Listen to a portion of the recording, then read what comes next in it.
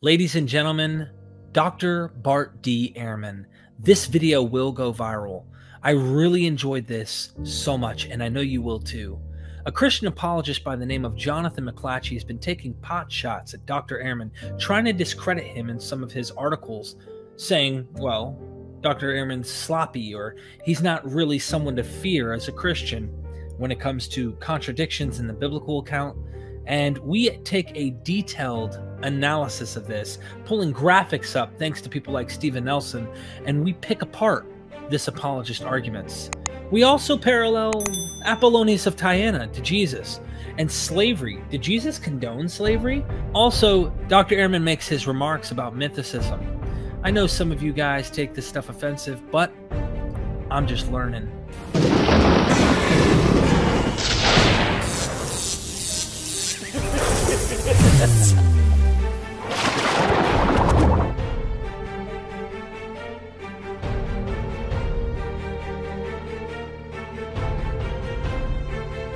We are MythVision. Welcome back to MythVision Podcast. Your host, Derek Lambert. We have the infamous Dr. Bart D. Ehrman with us today. Welcome to MythVision Podcast, sir.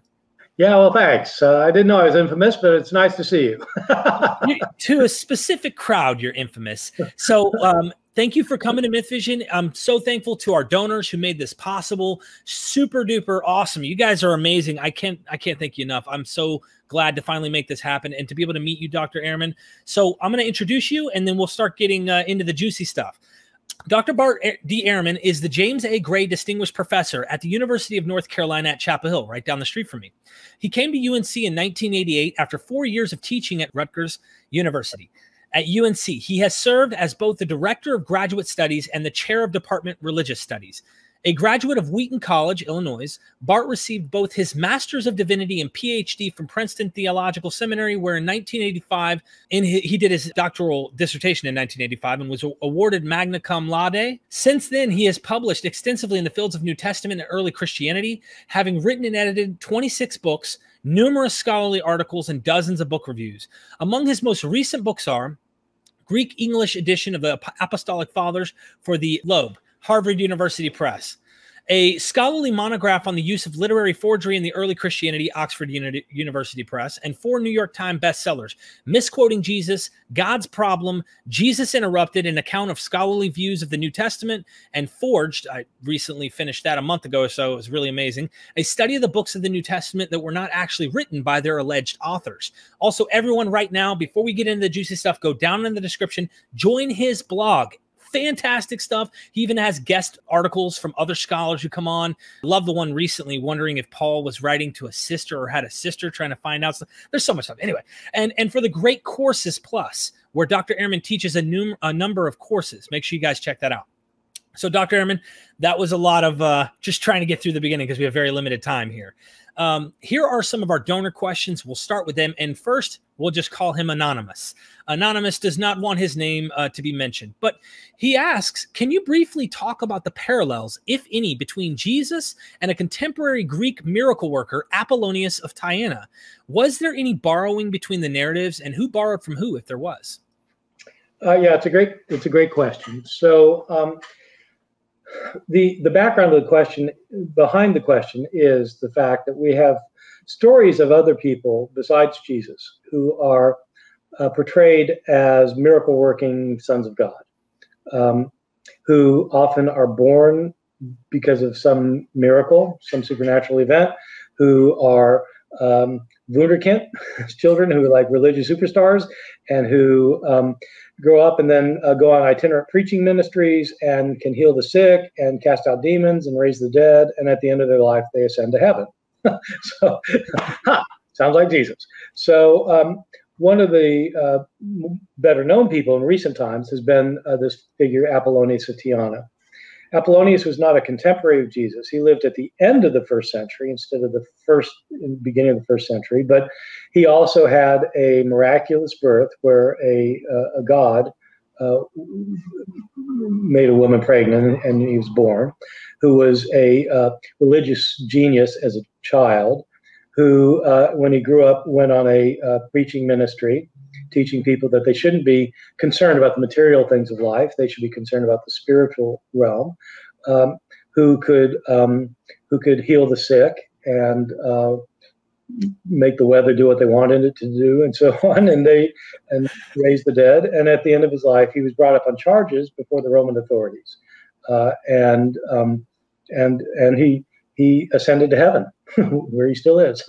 And so that's Apollonius of Tyana. Now, when you tell it in those general terms, it sounds just like Jesus. If you actually read the stories, it's not just like Jesus. It's very different from Jesus in a lot of ways, lots of ways. For one thing, this guy is a neo-Pythagorean philosopher. He's not a Jew. Right. And so there are lots of differences. And the mother's actually not a virgin. It's just God gets her pregnant, but she's not a virgin. So there are lots of differences, but there are lots of similarities. And so the question is, why do you have these stories? And it's, as I said, it's not just Apollonius and Jesus. I mean, you have people like this. And so I think the reason is because in the ancient world, if you're talking about somebody that you think is a superhuman, like he's human, but he's not like the rest of us. Right. There are certain kinds of stories you tell about someone like that. And these are the kinds of stories about their miraculous birth, their miraculous life, their miraculous afterlife. And so these are the things you say. And one of the things you say is that this person has become a divine being.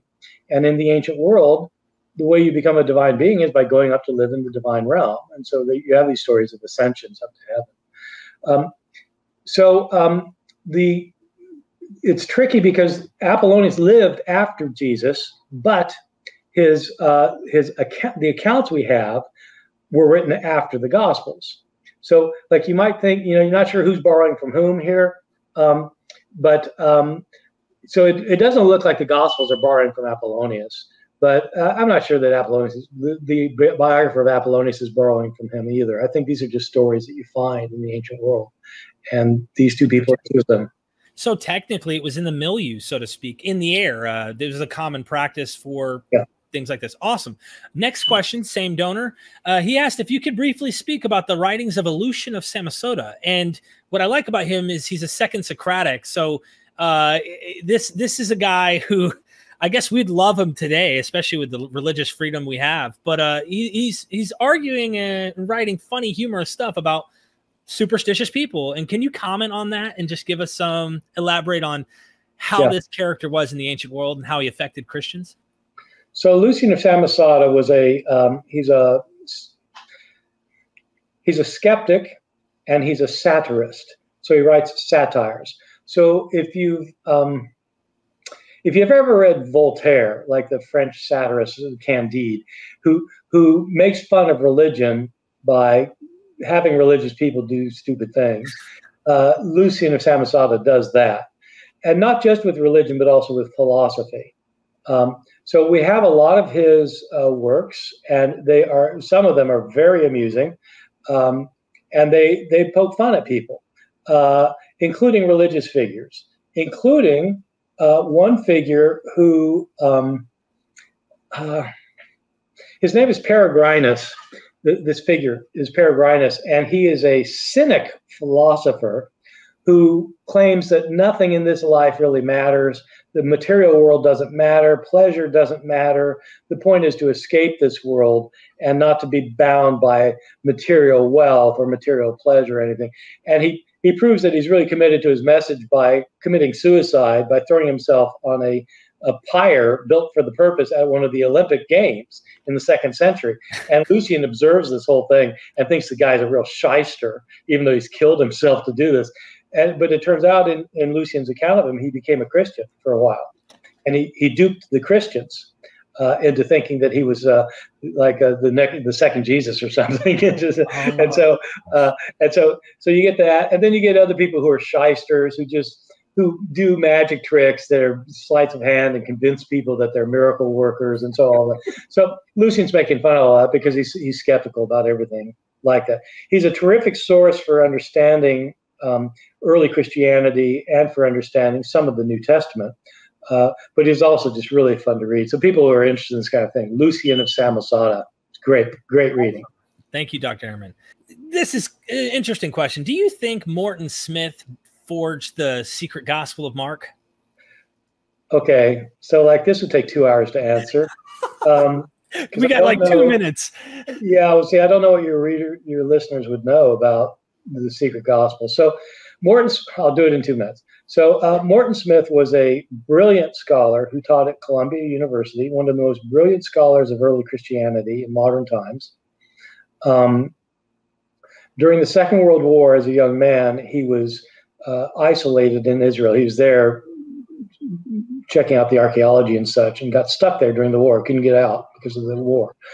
And he spent some time in a monastery called Marsaba Monastery outside of Jerusalem, about 12 miles out of Jerusalem. He realized they have this really great library there, but there are no books the books are in there, but there's no catalog of the books. Years later, he went back. He had a research leave from Columbia, and he went back to catalog their books just so they'd know what's in there, because there's old manuscripts and books. And he's going through a book, a particular book written in the 17th century that's the writing of one of the church fathers. It has some blank pages at the back.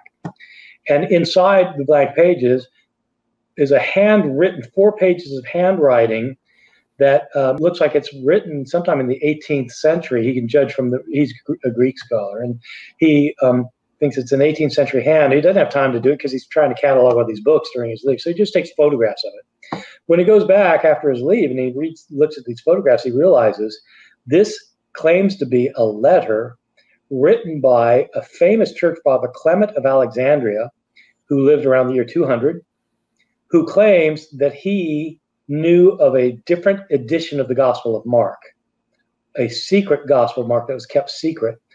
And this secret Gospel of Mark, among other things, has an episode in which a young man comes to Jesus during his ministry wearing nothing but a linen cloth over his nakedness. And Jesus baptizes him and spends the night with him, teaching him the mysteries of the kingdom of God. They're teaching the mysteries, all right. Smith thinks there's more than some kind of spiritual mysteries going on here, and that it's a homoerotic scene. And so he wrote 2 books about it. One, a very scholarly book that's very, very impressive, on Clement of Alexandria and the Secret Gospel of Mark. And the other is a popular book I think it's just called The Secret Gospel of Mark. Scholars verified that these photographs are authentic. They verified that the handwriting is, in fact, from the 18th century. They verified that the style of the letter looks like it is a copy of Clement of Alexandria's writings, because it's very much like Clement's writings. And the quotations from the Secret Mark sound a lot like our Gospel of Mark. And there are a number of people who think that Morton Smith forged it. Right. And so the question is, what do I think? I tend to think he forged it. Okay. But it's a minority opinion within scholarship. I think the majority of scholars think that it's authentic. Well, but I think he forged it. I think I'm not definite about it. Like, I'm not going to, it's not going to bet my house on it, but that's my guess. Thank you, based on a long study of it. I appreciate it. What was the growth rate of Christianity during its earliest decades? I know you've written on this extensively, but if you don't mind, just give a minute even explaining that. And we'll get into how many converts you think defected from the movement once the promises made by Jesus and Paul regarding the Messiah's return failed. But first, let's talk about the growth rate real quick. And then I have something interesting I want to poke in on that next one. So in my book on Triumph of Christianity, I try to estimate the growth rate of Christianity if it started out, as the New Testament says, that right after Jesus' death, there were 11 male disciples following him, and there was a handful of women with them in Jerusalem. So there are about 20 people to start. And I think that's probably right, who first believed in the resurrection. By the year 300, there are probably 2 or 3 million Christians. Wow. And so people used to say, well, it must be a miracle. How do you get from 20 people to 3 million? It's a miracle. Or people say there must have been like these massive evangelistic rallies where like Billy Graham is down there and, 5,000 convert on one day. How else are you going to get there? A sociologist of religion named Rodney Stark wrote a book called The Rise of Christianity. And sociologists really know how to crunch demographics, numbers. And so he crunched the numbers and said, you don't need a miracle and you don't need massive conversions. What you need is a steady growth rate. And he estimated that if you grow at a rate of about 40% a decade, you'd get there. So in my book on Triumph of Christianity, I discuss Stark's work and I show why there are problems with his numbers. And I recrunch the numbers, and it's not significantly different. The growth rate over time would be about 35% growth rate. And what happens is it's an exponential curve. It's like if you invest money, you're making 7%, and every year you're not making much. You're saving $7 for every $100. But if the $100 is $1 million, you're making money hand over fist at the same rate, right? So the money goes way up, and that's how it is with population growth. So the entire period is about 35%, but it has to be much slower at the end, and it has to be much faster at the beginning. Because if it's only 35% a decade, then after 10 years, those 20 people have become 27 people. There's clearly more than 27 Christians in the world, And so when Paul writes a letter to the Corinth in the 50s, there are more than 40 Christians in there, but 40 Christians in the Church of Corinth. And so it's much faster at the beginning and much slower at the end in order to make it work. What is the rate? I don't know. It's a guess. A lot more. Yeah. Well, thank you so much for that. And this is a technical question, I guess. I don't want to spend too much time because we've got some interesting apologist stuff we will get to, but I want to spend time on the donors' questions. And this one personally has my interest. How many converts do you think defected from the movement once the promises made by Jesus and Paul regarding the Messiah's return failed? And because this is important to ask, and you do this you lecture this all the time and say in your college courses, you ask people to show the difference between Paul's teachings and Jesus' teachings and stuff. So the real question comes down to, there's obviously a failed apocalyptic promise of some sort. What was Jesus's promise? And then Paul has a Messiah that's resurrected and has a returning Jesus. I very much doubt Jesus is on land going, all right, guys, I'm going to die and actually come back. So what promises did Jesus or the original movement, in your best educated guess, would be on what he's saying, and then Paul's, and how many people do you think defected when no return and no actual parousia, if you will, occurred? So I think Jesus definitely did predict that a cosmic judge that he called the Son of Man was going to come back while his disciples were still alive. So within his generation. Paul probably converted 3 or 4 years after Jesus' death, and he expected Jesus to come back within his generation. He thought he would be alive. 1 Thessalonians 4, 1 Corinthians 15, Paul seems to think he's going to be alive when Jesus returns. It doesn't happen. So there's been some very interesting studies about what happens when you've got a religious group or some other kind of group that has a very firm expectation of something that is going to happen that doesn't happen. And if your listeners want to read something really cool about it, it's called "When Prophecy Fails" by Leon Festinger. Have you read it? I have it. I'm halfway through it right now. Oh, fantastic! Gosh. Great. So it's about UFO cult, as you know, who are expecting, the Venetians or the Martians or somebody to come on this particular date to take them out of the world, and the end doesn't come. And this author, who's a social psychologist, has infiltrated the group to figure out what are they going to do. You would think what they do is they'd give up and say, "Oh, we're wrong about that." No, some did. But the other thing that happened that's more striking is that the group became more evangelistic. They reset the date and try to get more converts. And Festinger has a psychological explanation for it. It has to do with a phenomenon that he named cognitive dissonance. Cognitive dissonance is when you've got a belief that can be confirmed, that is confirmed. So there's dissonance between what you know is going to happen and what you know did happen. You thought you knew was going to happen. What you do know did happen. There's a dissonance there. What happens? If you get more people to agree with you on this belief, it eases your feeling bad that it didn't happen. It makes you think, "Oh, I was right. I just got the date wrong." And so you go out and get more evangelistic. Christians appear to have gone out and gotten more evangelistic. That makes sense. So some people certainly would have dropped from the movement, but we don't have any numbers. We don't have numbers for defections at all throughout Christian history, so we don't know. We just don't know.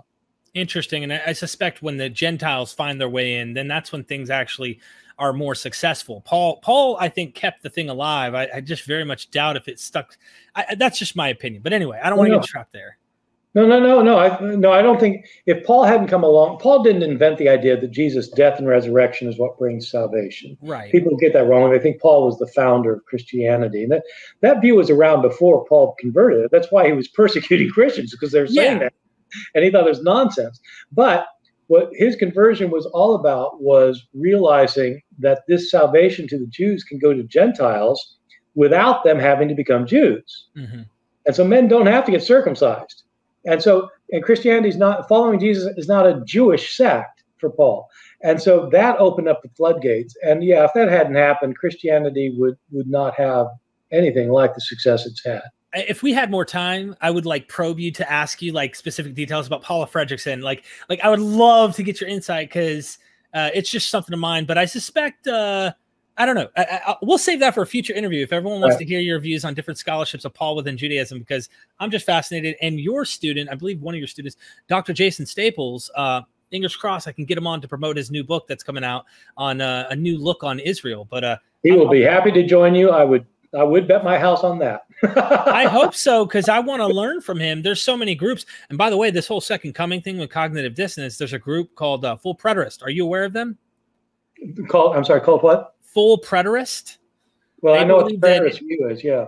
They're like full. They think that everything was fulfilled, the parousia, the second coming, resurrection, but they interpret it to mean, oh, that's covenantal language, or that's allegorical. Well, that's not really cosmic. Anyway, we've got to do more shows. So, ladies and gentlemen, make sure you guys make that happen sometime. Anyway, next question, Dr. Ehrman. I'm just excited to have you on here. My really good friend, Anthony Guthrie, he helped made this possible with a substantial donation. And thank you, my friend. Here are his questions. What do we know about the historical practice of slavery in the first century, especially the inheritance of foreign slaves who could be beaten to an extent without recourse? And I want to follow through with all that he has to say on this, because you'll get the tone of what he's trying to ask. Yahweh, the author of the Epistle of James, and Jesus in the Gospels all seem to intend for the old laws to be upheld forever, including those regarding slavery.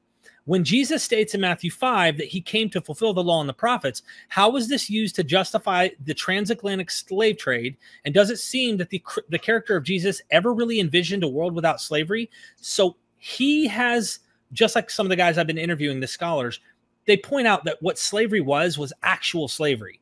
A lot of fundamentalist Christians make it, oh, it's only indentured servitude, and they don't realize the cruelty in the Hebrew Bible or even in the ancient Near East. Was Jesus upholding the same concepts of slavery? First question, I guess.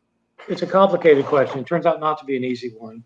And one of the reasons it's complicated is because slavery was a major institution throughout antiquity that virtually nobody questioned per se. It wasn't seen as an ethical issue in the Roman Empire. The other reason it's complicated is because it wasn't like American slavery. American slavery had everything to do with race, and ancient slavery had nothing to do with race. And it's true that foreign slaves could be beaten without penalty, but any slave could be beaten without penalty. A slave was the property of their owner. These were not indentured servants. The word in Greek for slave that gets used in the New Testament is doulos. It's the word that Paul uses of himself, that he's a doulos of Christ.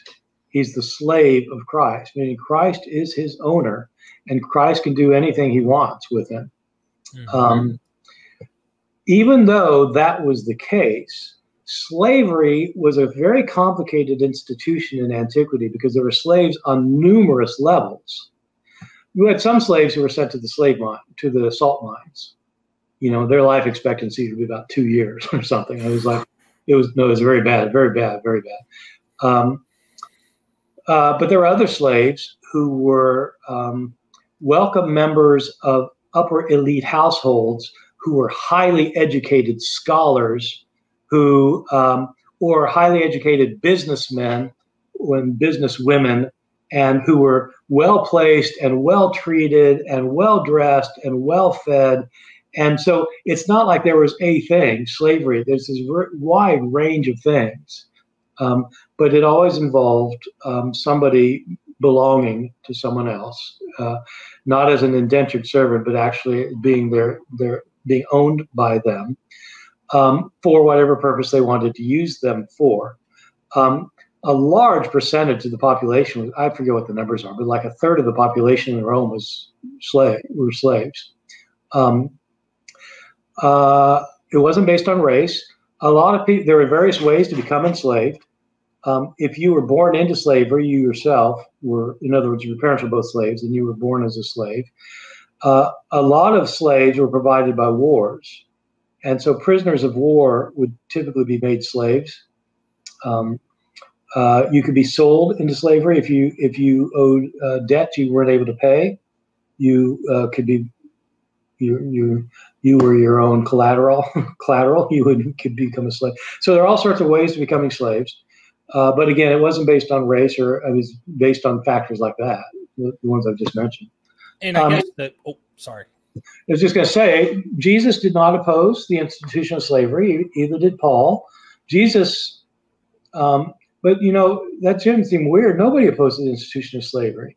I mean, we have authors who are slaves. They don't oppose the institution of slavery. It's just the way things are. I mean, it's just, and so I don't know that it occurred to much of anybody. I mean, slaves didn't want to be enslaved, and slaves could be set free, of course. I mean, an owner could set free somebody that they thought well of, or that they appreciated, or that they were paid off, or, you know, and so it was a fluid institution, but it definitely was slavery. And there were some nasty things that happened. It was also, though, you know, it turns out that in many ways in the ancient world, in many times and places, it was better to be a slave than to be a poor free person. Because the slave, at least, the master has a reason for feeding the slave to make sure that they're fed enough and healthy. Because this is their hired labor. And if the person dies, they've lost an asset. The impoverished person doesn't have any backup plan. And so they're often seen as worse off than slaves. Interesting. I guess the final thing I'd like to say is, was this whole Matthew 5 with Jesus to fulfill the law and the prophets, was this just like a used verse or passage to justify transatlantic slave trade? I mean, we know that like the Southern slave owners in America, for example, would use Bible verses sometimes to, like, you know, use their, oh, well, slavery's thumbs up, you know. I don't know about Matthew 5 during the slave trade. It'd be worth finding out. But Matthew 5 itself is a complicated passage. It's not so. But you're not asking what it really means. You're asking how was it used. Right, and right. I don't know how it was used during the slave trade. It doesn't ring a bell as being the most common thing, though, because, you know, you have other things that would be more appropriate. The one that was used a lot, for example, was the curse of Ham in the Old Testament, where in the story of Noah's three sons, who one of whom, Ham, saw Noah naked when he was stone drunk, and Noah realized that he'd been shamed in front of his son, and he cursed his son Canaan. And in the 19th century, as they developed race theories, anthropologists developed race theories that you have these races, and some have some qualities, some have other. The thought came to be that the what they called at the time the Negroid race came from Ham, and that since that race was cursed, that meant that white folk were justified in enslaving black folk. And so that was a very common room, but Matthew 5 I'm not aware of, but it just might be my ignorance. Well, thank you, Anthony, for those questions so much. Another donor says, I have a special request. Dr. Ehrman, please blink twice if you're secretly a mythicist. Would you like to comment? Look, his eyes opened up even more. I'm going to get some toothpicks. No, I think the mythicists are completely wrong. And they, you know, and I think they're shooting themselves in the foot. Does everybody know what a mythicist is on your program? Yeah, everyone, yeah, pretty much. So, look, you're just doing yourself a disservice because people who are not mythicists are laughing at you. You're ignoring historical evidence in order to assert a point. And you might think it's great, but it's like, look, if you're a big fan of Fox News or of MSNBC, you think it's great. But anybody who's not, who listens, just says this is just crazy. And so, look, I'm a fan of MSNBC, but I'm a liberal, but the evidence is so overwhelming that I'm just like, why not argue something that is going to make a difference instead of like trying? So I know why people do it. They like to get a name from themselves, or they like to get a book published, or they like having a following, and then it's cool to say Jesus never existed, but it's just bollocks, to quote my English wife. could we, and by any chance, before we leave this one to the next question, is it possible to say that some of the academic mythicists aren't on the same playing field as some of the guys who are, let's say, coming up with really, really, really out there theories that don't even go into the vein of academia at all? Like, for example, Dr. Richard Carrier, Dr. Robert McNair Price. Would they be, you don't equate them to Holocaust deniers the same way you would someone else, right? Not generally. Because, I mean, those guys, yeah. They know a lot, but they're completely wrong on this. Have you seen my debate with Robert Price? Yes. So, yes. I mean, I just think they're completely wrong. And Carrier, Carrier's a smart enough fellow, but I think he does himself a disservice. He knows a lot. He's published, he's published, an article or two in a peer-reviewed journal. He brags about how many things he publishes in peer-reviewed journals, but I mean, it's not like a big deal. This is what scholars do. But there's nobody. There is no professor of New Testament in the world that I know of in an accredited university, and there are thousands of people like this, who's a mythicist. I don't know. Do you know of one? I don't know of one. I am not aware. And that's not an accident. And it's not, they say, well, they're prejudiced against us. Well, they're prejudiced against you for the same reason that the biology department is prejudiced against somebody who doesn't believe in evolution, but believes in Adam and Eve. They think you don't have any evidence. And so, but, they get offended when I say that. I know they get offended, but I'm just telling you, the reality is this is the problem. So why not like use your intelligence to I don't know what your goal. I don't know what the goal is. I don't know what the goal is, but because I've never really kind of asked them the goal. But if the goal is to help people realize that Christianity is not true, you're not going to get there by saying things that people are just going to think are silly.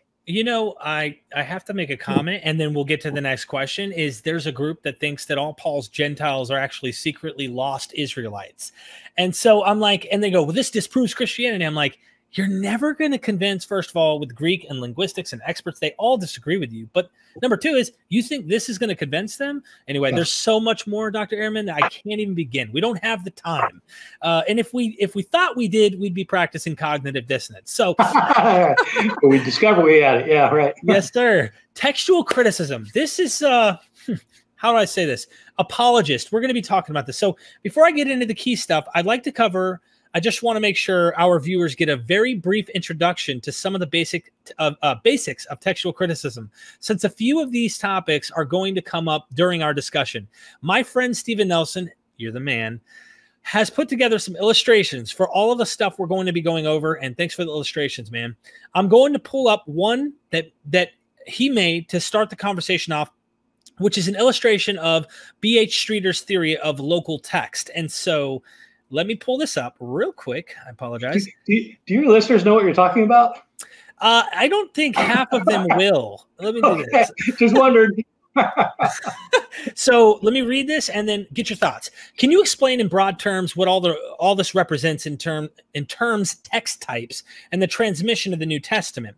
And can you also explain what the coherence-based genealogical method is? I know you're gonna love this. I'm not gonna explain that. I'm telling you. Well, I'm gonna try. I'm just trying. And how it's changing the way textual critics conceive of text types and the role they play in reconstructed text. And by the way, you're going to hate me. Ready? Try to do it in less than 5 minutes. Yeah, right, okay. So I want you to explain quantum physics in 5 minutes or less, please, and make it simple so everybody can understand. Okay, don't use any complicated language here. I know, right? Okay. So is everybody seeing this chart? I think so. So B.H. Streeter was early 20th century, a major scholar of the Gospels, Brit. He is building on the theory developed most convincingly by Westcott and Hort, who were two Cambridge scholars in the 1880s, who published their work in the 1880s. The logic of this chart is that you have different forms of the New Testament in circulation in different parts of the Christian world in the early centuries. By different forms of the New Testament, I mean that scribes are copying the New Testament in Alexandria, Egypt, in North Africa, in the city of Caesarea. They're, different scribes in different places are copying the text.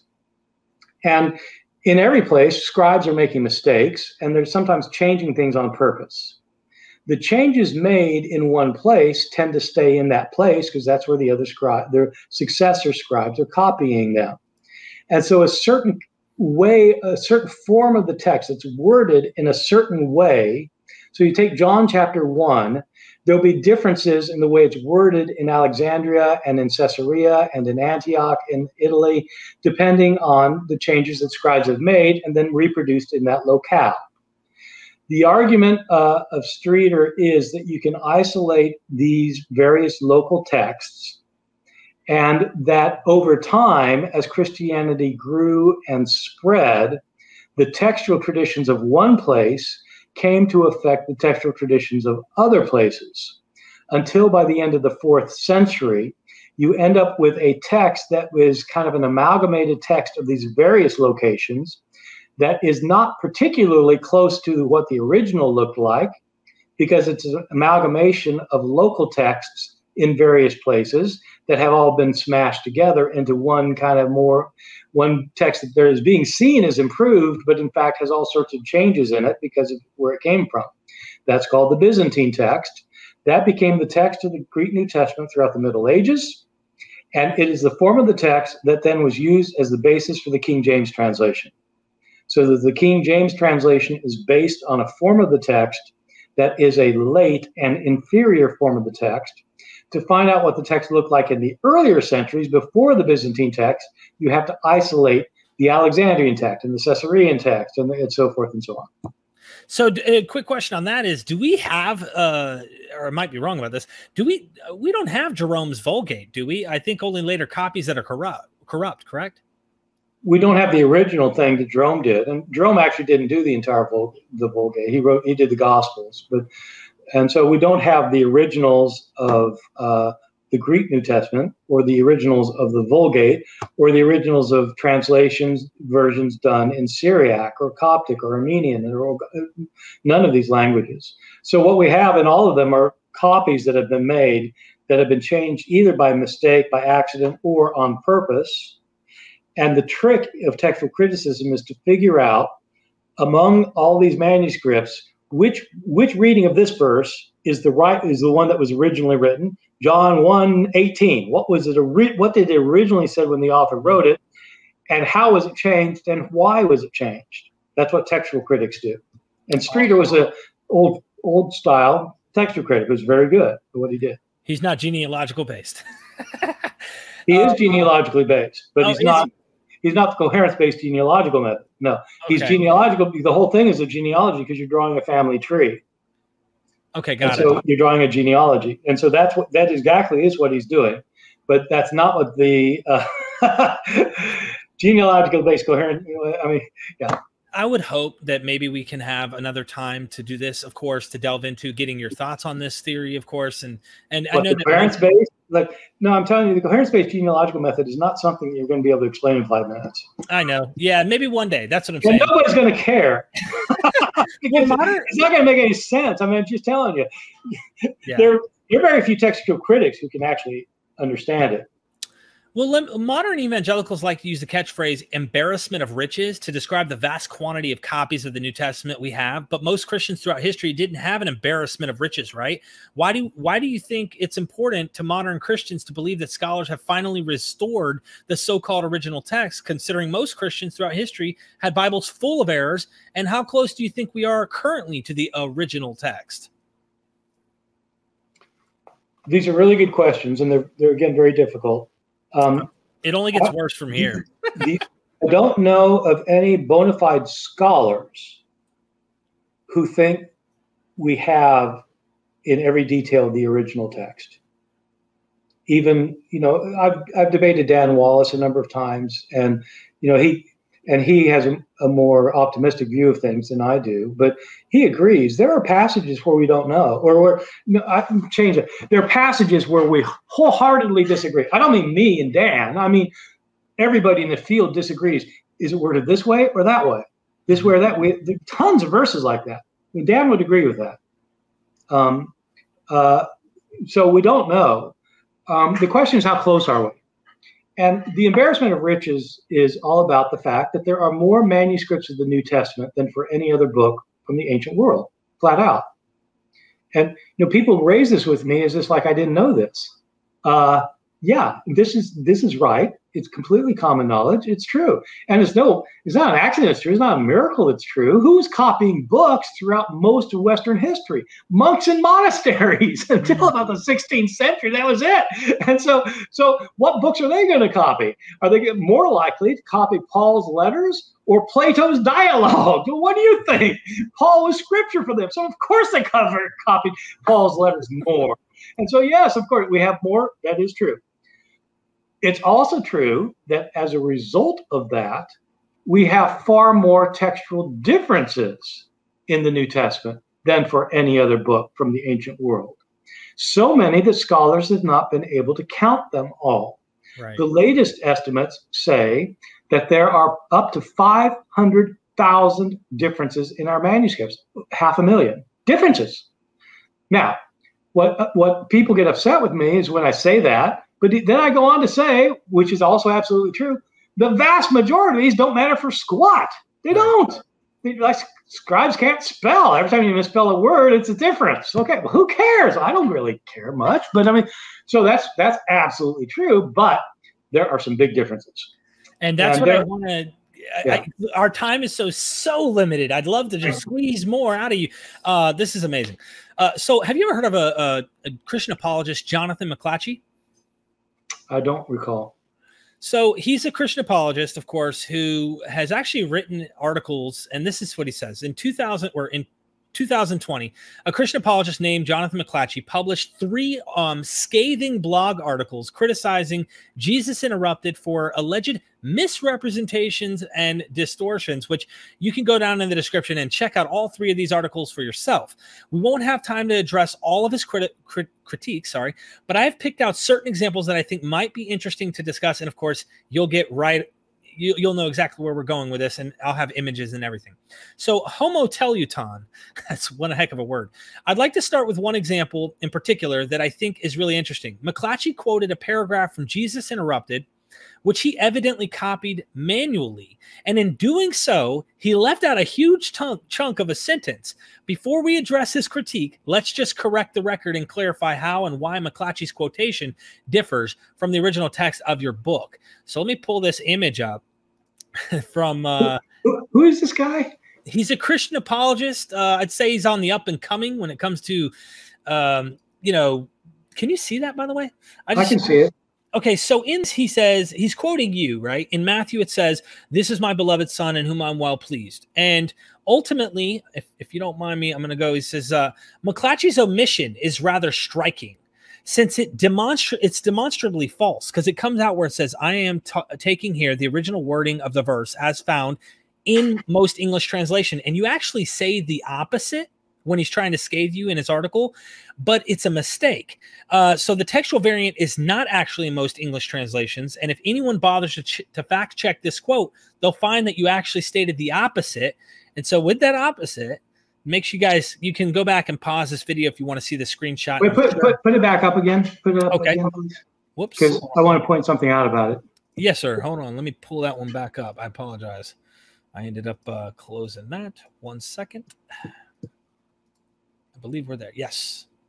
Yes, sir. I see. You're saying it's homoiouteleuton because the word found occurs twice. And Yes. you're suspecting that his eye skipped. Are those are they on subsequent lines in the book? Yes, and I'm about to show you the second image, which actually points this even better for us real quick here. And I love this because this is the perfect example from someone like him who's actually trying to scathe you. This is exactly in the vein of what you're trying to say. So, no, but see, he could claim it was an accident, but I'm not. Yeah, it may have been an accident. I mean, who knows? It looks like it could well have been an accident. But we wanted to catch that. It's also possible that he did it on purpose. Interesting, because a lot of Christians listen to him, and I think it's important we get into some of the juicy stuff where he's trying to say your contradiction claims aren't valid, and it'll be interesting to hear your thoughts on this. But I wanted everyone to see, including McClatchy, I hope you see this, that you have also fallen into the same situation where mistakes happen, and this is right in the vein of Dr. Bart Ehrman's work. So I ask all the Christians who are afraid of Bart Ehrman, continue to be afraid, okay? I'm just teasing. In his article, he says, don't be afraid of the big bad wolf, Bart Ehrman, you know, like he goes into all this. So we're going to go into the voice at Jesus' baptism. McClatchy's... the stuff I'm saying, by the way, is like there's almost nothing in these books that I came up with. Nothing. Almost nothing in the books he's talking about. He's quoting Jesus. That's all just common knowledge. So it's just... people get upset with me because, I mean, scholars have known this stuff for centuries. Okay, go ahead. No, I appreciate it. Seriously. So we're going to talk about the voice at Jesus' baptisms, and his objection is that the textual variant you cited is highly contested. Do you actually believe that today I have begotten you is the original reading of Luke 3:22? Can you elaborate on this? And let me pull up the image for everyone who's watching to get aware of the particular passage. And hope you could see that. Can you explain what it means when the textual apparatus, or we're leaving that. So let me have you comment first on this. Today I have begotten you, and you believe this comes, I believe, from the, is it the Eastern text or the? No, we don't do it that way anymore. Okay.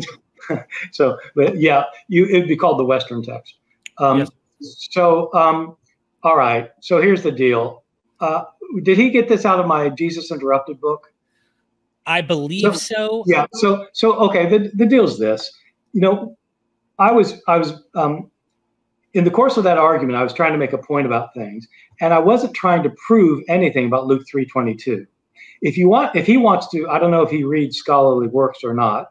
If he does read scholarship, then I'd suggest he look at my discussion of this passage in my book, The Orthodox Corruption of Scripture, because I have an extensive argument for why the text originally said, "Today I have begotten you," from Psalm 2:7.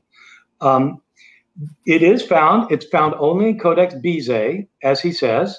Well, he doesn't actually say that, but that is where it's only. It's found in Codex Bezae and in a group of Latin manuscripts.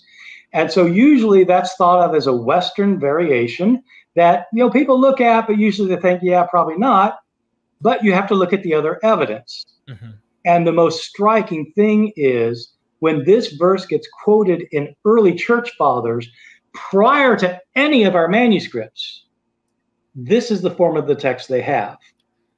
So that's why even if it's wacky and crazy stuff comes up in those, well, it's not wacky and crazy because church fathers thought that this was accurate, and it's not. You can see why there's a big argument. See, it isn't just like, oh, is it in 200 manuscripts versus one manuscript? Yeah, that's how you argue if you're not trained. But I mean, if you actually know anything about this field, it doesn't work like that.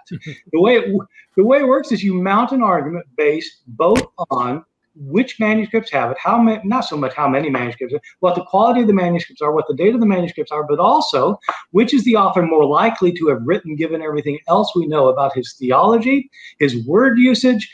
You do a whole analysis of the verse in light of all of Luke and Acts, and then you decide which of these two variant readings, you've got two different ways of reading, which one is a scribe more likely to have wanted to change.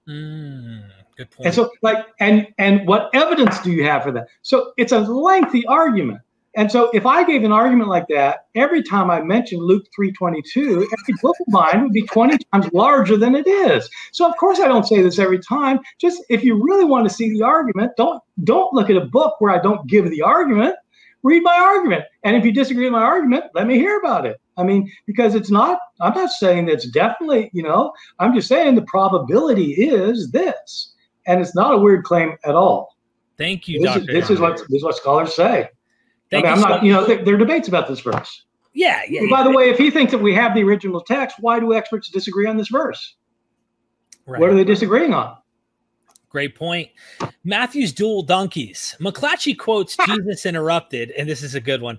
In Matthew, Jesus' disciples procure two animals for him, a donkey and a colt. They spread their garments over the two of them, and Jesus rode into town straddling them both. Matthew 21:7. It's an odd image, but Matthew made Jesus fulfill the prophecy of Scripture quite literally. McClatchy claims that Matthew is indicating that Jesus sat on the cloaks, not that he sat on both the donkeys and the colt and the donkey and the colt at the same time. In fact, he points out since the colt had never been ridden, the mother donkey is actually there for some kind of moral support.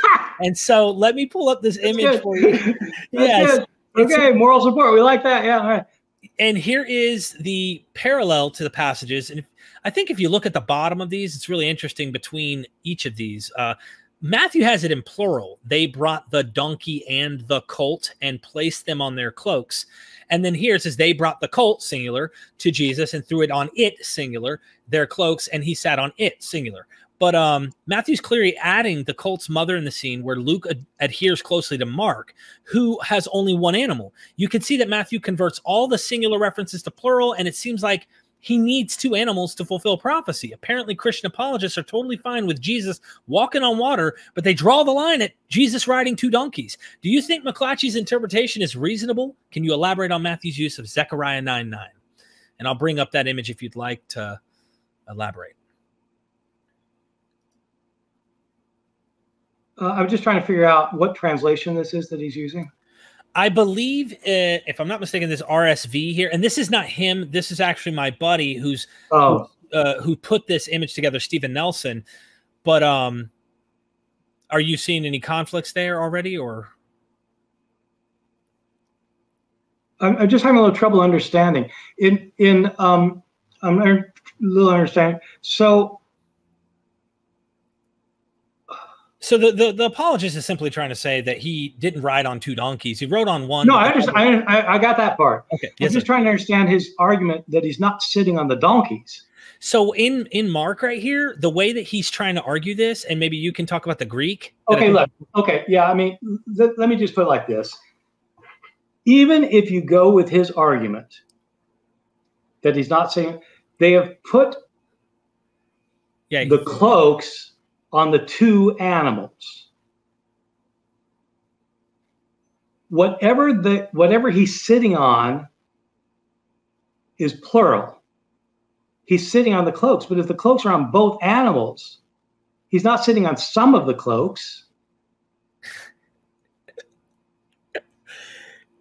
Yeah, it's the I guess you'd say the referent, the antecedent here is No, I get it. No, I get it. You're right that it's the colt, but he's trying to say it's the I get it. No, he's saying they spread the cloaks on, he's sitting on the cloaks. Yeah. I get it. But they put the cloaks on both, he's sitting on whatever they've, in his view, he's sitting on the things they spread over the colt and the donkey, right? Right. They spread them over both of them. So if he's actually sitting on the things that were put on the colt and the donkey, then he's sitting on both the colt and the donkey, because the cloaks are on both the colt and the donkey. What about Zechariah? This is not my argument anyway.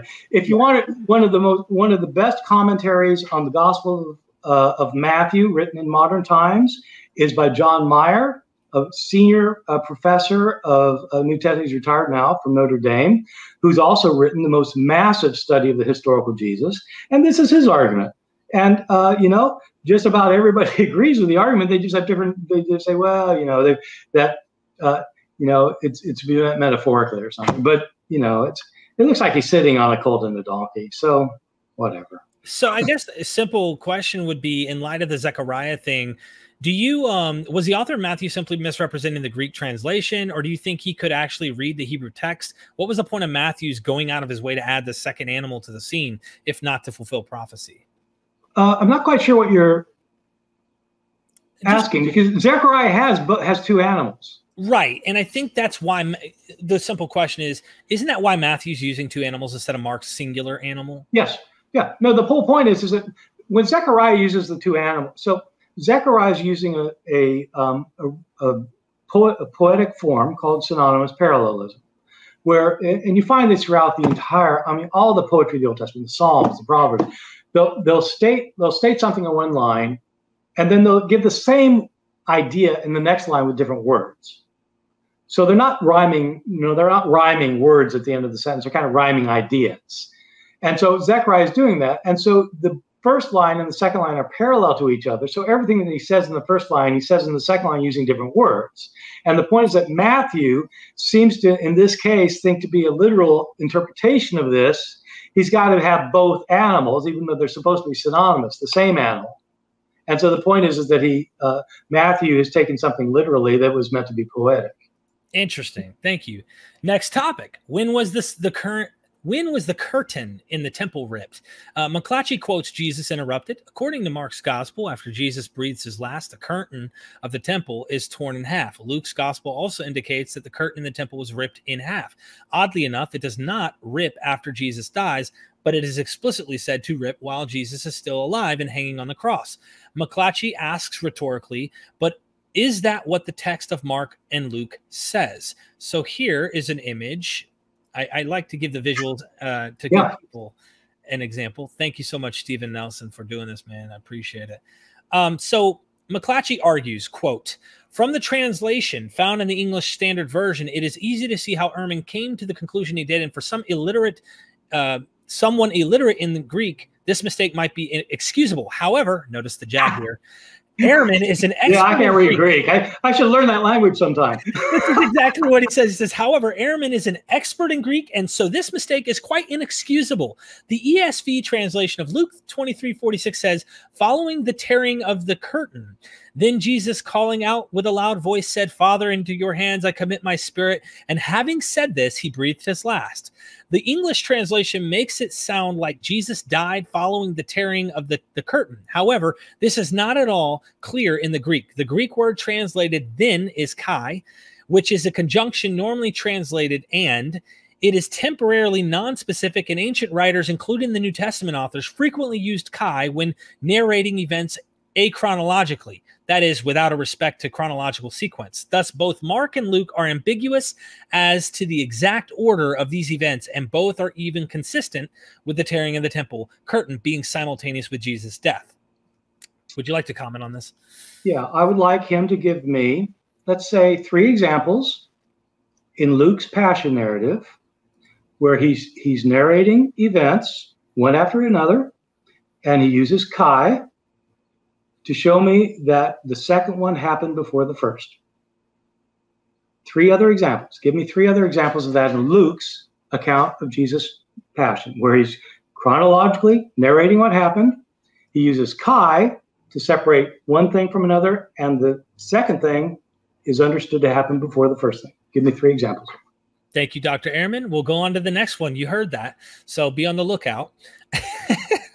I feel like I'm like Jerry Springer in the middle of this match going on here. I'm just teasing. Not much of a match. I mean, the things he's saying, I mean, nobody agrees with. So I mean, it's nice that apologists say it, but I mean, get it. Yeah. Okay, go ahead. My friend Stephen Nelson, who knows biblical Greek, provided this reference from a biblical Greek textbook and noted the following about McClatchy's interpretation. Luke surely has Jesus dying after the tearing of the temple curtain because he dies after calling out with a loud voice and after saying his last words. These are 2 successive aorist participles which establish a clear sequence of events. The tearing of the temple curtain and Jesus' last breath can't be happening at the same time in Luke, even if it were plausible reading in Mark and Matthew, where those events are directly in sequence. Dr. Ehrman, do you concur with this analysis? I don't think so, because if you could put the Greek up again, I can explain why. Yes, sir. Let me pop that back up. The issue is going to be that our apologist friend is not basing this on the relationship between the participle and the verb that's governing it. He's basing it on the conjunction kai. Okay, I think this is it. So he's not saying he. Am I right here? Yeah. So what he said, what your friend Steve Nelson is saying is that the phonesos, I think that's what he's saying, the phonesos has to happen before the apen. I'm sorry, but do this in English. The calling out happens before the said, and this after saying happens before breathed out, and that's absolutely right, but that's not the our apologist friend's argument. Right. His argument is that the and means that. Hold on a second. Oh, now that's interesting. Yeah. He's saying that all of verse 2 happened before verse 1. Right. So it's not, so verse 2 is where you have those two participles that are dependent on main verbs. And he's saying he would agree with the sequencing within the verse, I assume, if he knows Greek, which I assume he does. But he's saying that the and at the beginning of verse 2 doesn't mean that it happened next. It means that verse 2 actually is happening before verse 1. And I'm asking him, give me 3 examples of that. Awesome. Thank you so much. We did a lot of good slides here. I think these are wonderful for people to kind of keep track of. So, all right. If the author of John wanted to convey, Jesus miracles in John. This is something interesting that you made a comment on and he wrote about. So McClatchy quotes from Jesus Interrupted. Jesus performs his first miracle in chapter 2 when he turns the water into wine, a favorite miracle story on colleague campuses. And we're told that this was the first sign that Jesus did. Later in that chapter, we're told that Jesus did many signs in Jerusalem. And then in chapter 4, he heals the son of a centurion. And the author says, this was the second sign that Jesus did. Huh? One sign, many signs, then a second sign? This is quoting you. McClatchy's objection is that the signs performed in Galilee were merely the first and second signs performed in that particular location, and that the other signs performed in Jerusalem don't actually count as signs performed in Galilee. And of course, in the image, you could see the comparison. If the author of John wanted to convey the idea that this was now the second sign that Jesus did in Galilee, why doesn't he just say that? How does McClatchy's reading hold up in like of the phrase when he had come from Judea to Galilee? Yeah. So, it depends how you want to translate the Greek here. Scholars have made a big deal of this thing that you get the first sign and then the second sign, then signs in between the signs. And so that doesn't really look like the second sign. And it has to do with how you translate the participle. In this particular case, my view is that what 5:4 is saying is this now is the second sign that Jesus did. He did this sign after he came from Judea to Galilee. But the emphasis is that it's true. These are two signs that he's done in Galilee. But, even with, I don't know if that made sense what I just said just now, but let me put it like this. Put it back up because I need it to understand what I'm saying. Okay, yes, sir. If you read it the way he says you're supposed to read it, he's saying that the first signs when he was in Galilee, does many signs in Jerusalem, second signs when he's back in Galilee. Right. Okay? But it actually doesn't say that. It says this was the second sign he did after having come from Judea to Galilee. But in his reckoning, it's the second sign. See what I mean? Yeah. Whereas in my way of reading it, he does the first sign, he does the many signs, and then the author, it's a discrepancy. The author says this is the second sign, but he's just telling you this second sign was done after he had come from Judea. So I don't have a discrepancy. I mean, the way it's really hard to explain this stuff without the Greek. It's the way you translate the participle. He ends up translating in a way that doesn't make sense of the word second. because he doesn't think this is the second sign he did after he came from Judea to Galilee. But the way he's translating the participle, it does mean it's the second sign he did after he came from Judea to Galilee. Because his first sign was just when he was in Galilee. Right. The beginning of his signs. Right. And how many women went to the tomb? McClatchy quotes Jesus interrupted. Who actually went to the tomb? Was it Mary alone? Mary and another Mary? Mary Magdalene? Mary, the mother of James and Salome? Or women who had accompanied Jesus from Galilee to Jerusalem? Possibly Mary Magdalene, Joanna, Mary, the mother of James, and other women. McClatchy points out the fact that Mary Magdalene says, we do not know where they've laid him in John 20, verse 2. And he claims that this presupposes that other women were present with her at the tomb. So according to McClatchy, there is no contradiction here at all. And I'll pull up the image for you. And it is interesting. Me and my buddy went over this last night. Like, it's singular all the way to this very part. Like, if you look at John 20, and you can compare all the synoptics, but in John 20, she saw that the tomb, and then she ran, and then she said, and then you get down here at the end, and we do not know where they had laid him. He uses this little plural spot right here where we is to argue, oh, this right here is, evidence of a plural women at the tomb. So it kind of depends on what you're trying to do with these passages. If what you're trying to do is to figure out a way to reconcile them, then this is a way to do it. It actually doesn't reconcile them because it doesn't tell, because as you can see, Matthew, Mark, and Luke don't all say the same thing either. Right. But it would allow that Mary Magdalene went with somebody. Then you'd have to ask, why doesn't John tell you who the other one is? And if you only read up through, she said, she saw that the tomb had been taken away from the stone had been taken away from. If you only read that far, what would you think had happened so far? You think that Mary Magdalene had gone to the tomb, right? If she says we don't know where they have laid him. If I were a fundamentalist, what I would say is that the reason she says we don't know where they've laid him is because she went off and first she conferred with other people. They didn't know either. So she went to Peter and said, we don't know. You see, in other words, if you want to play that game, you could play it either direction. And so how do you know which one is right?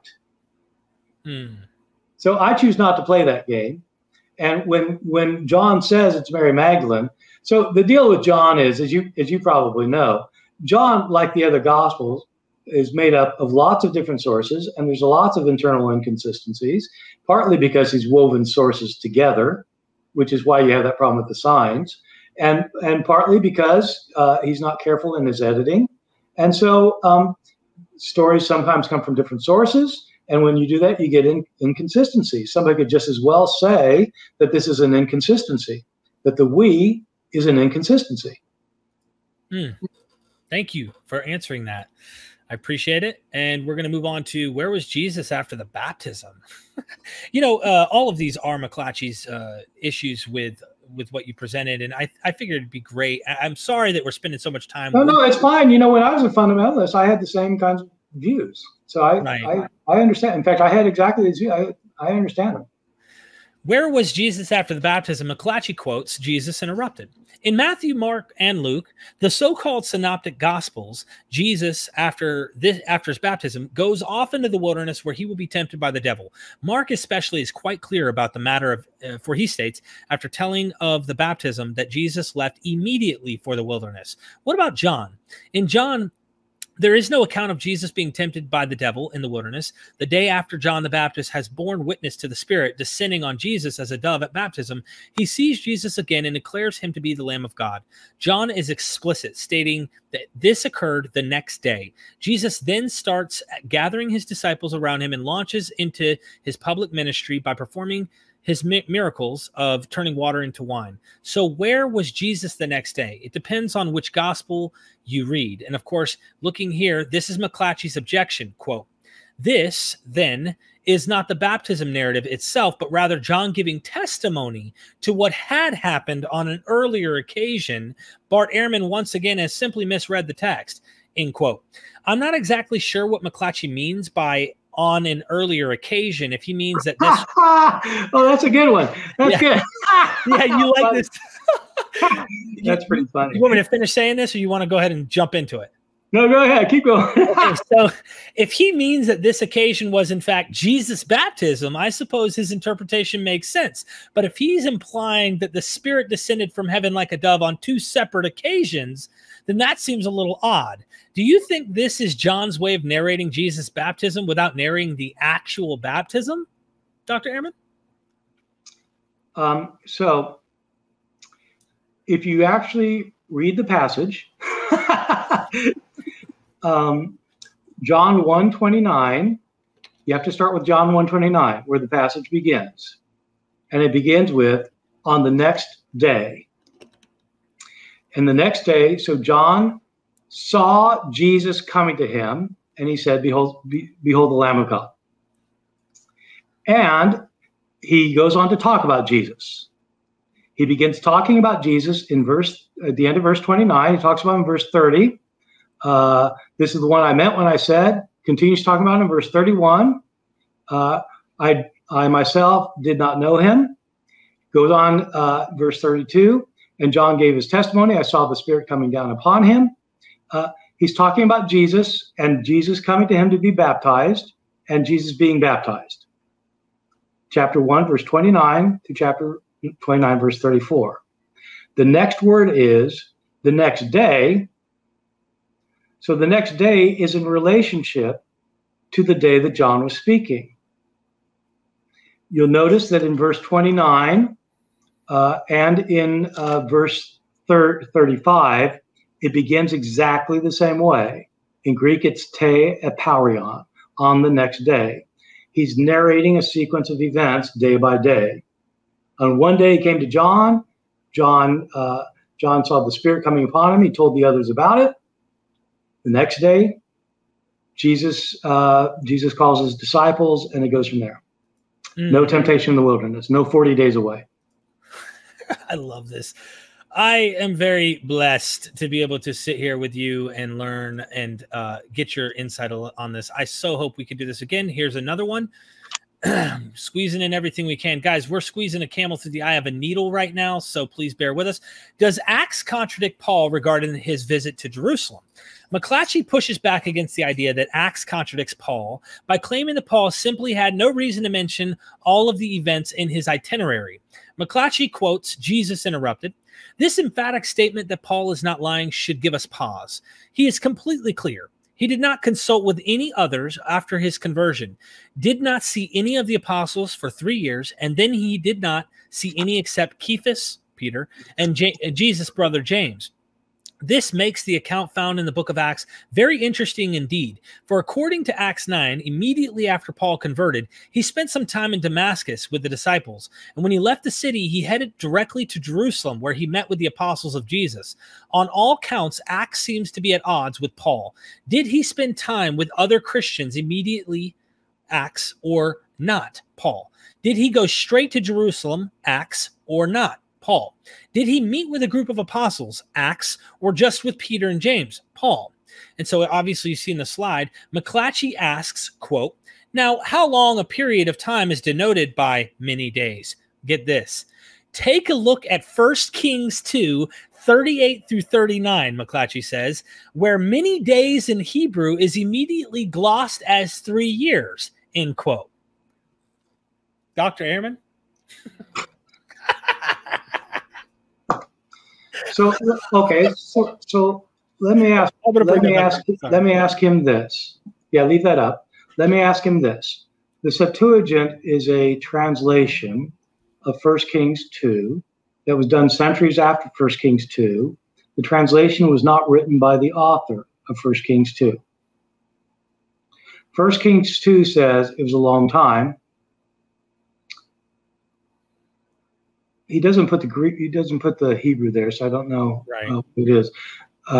He says it's literally many days. I'm not going to bother to look it up in Hebrew right now, but the translation of the Septuagint centuries later says 3 years, and so he says therefore many days means 3 years, and therefore some days in Acts 9, sufficient days.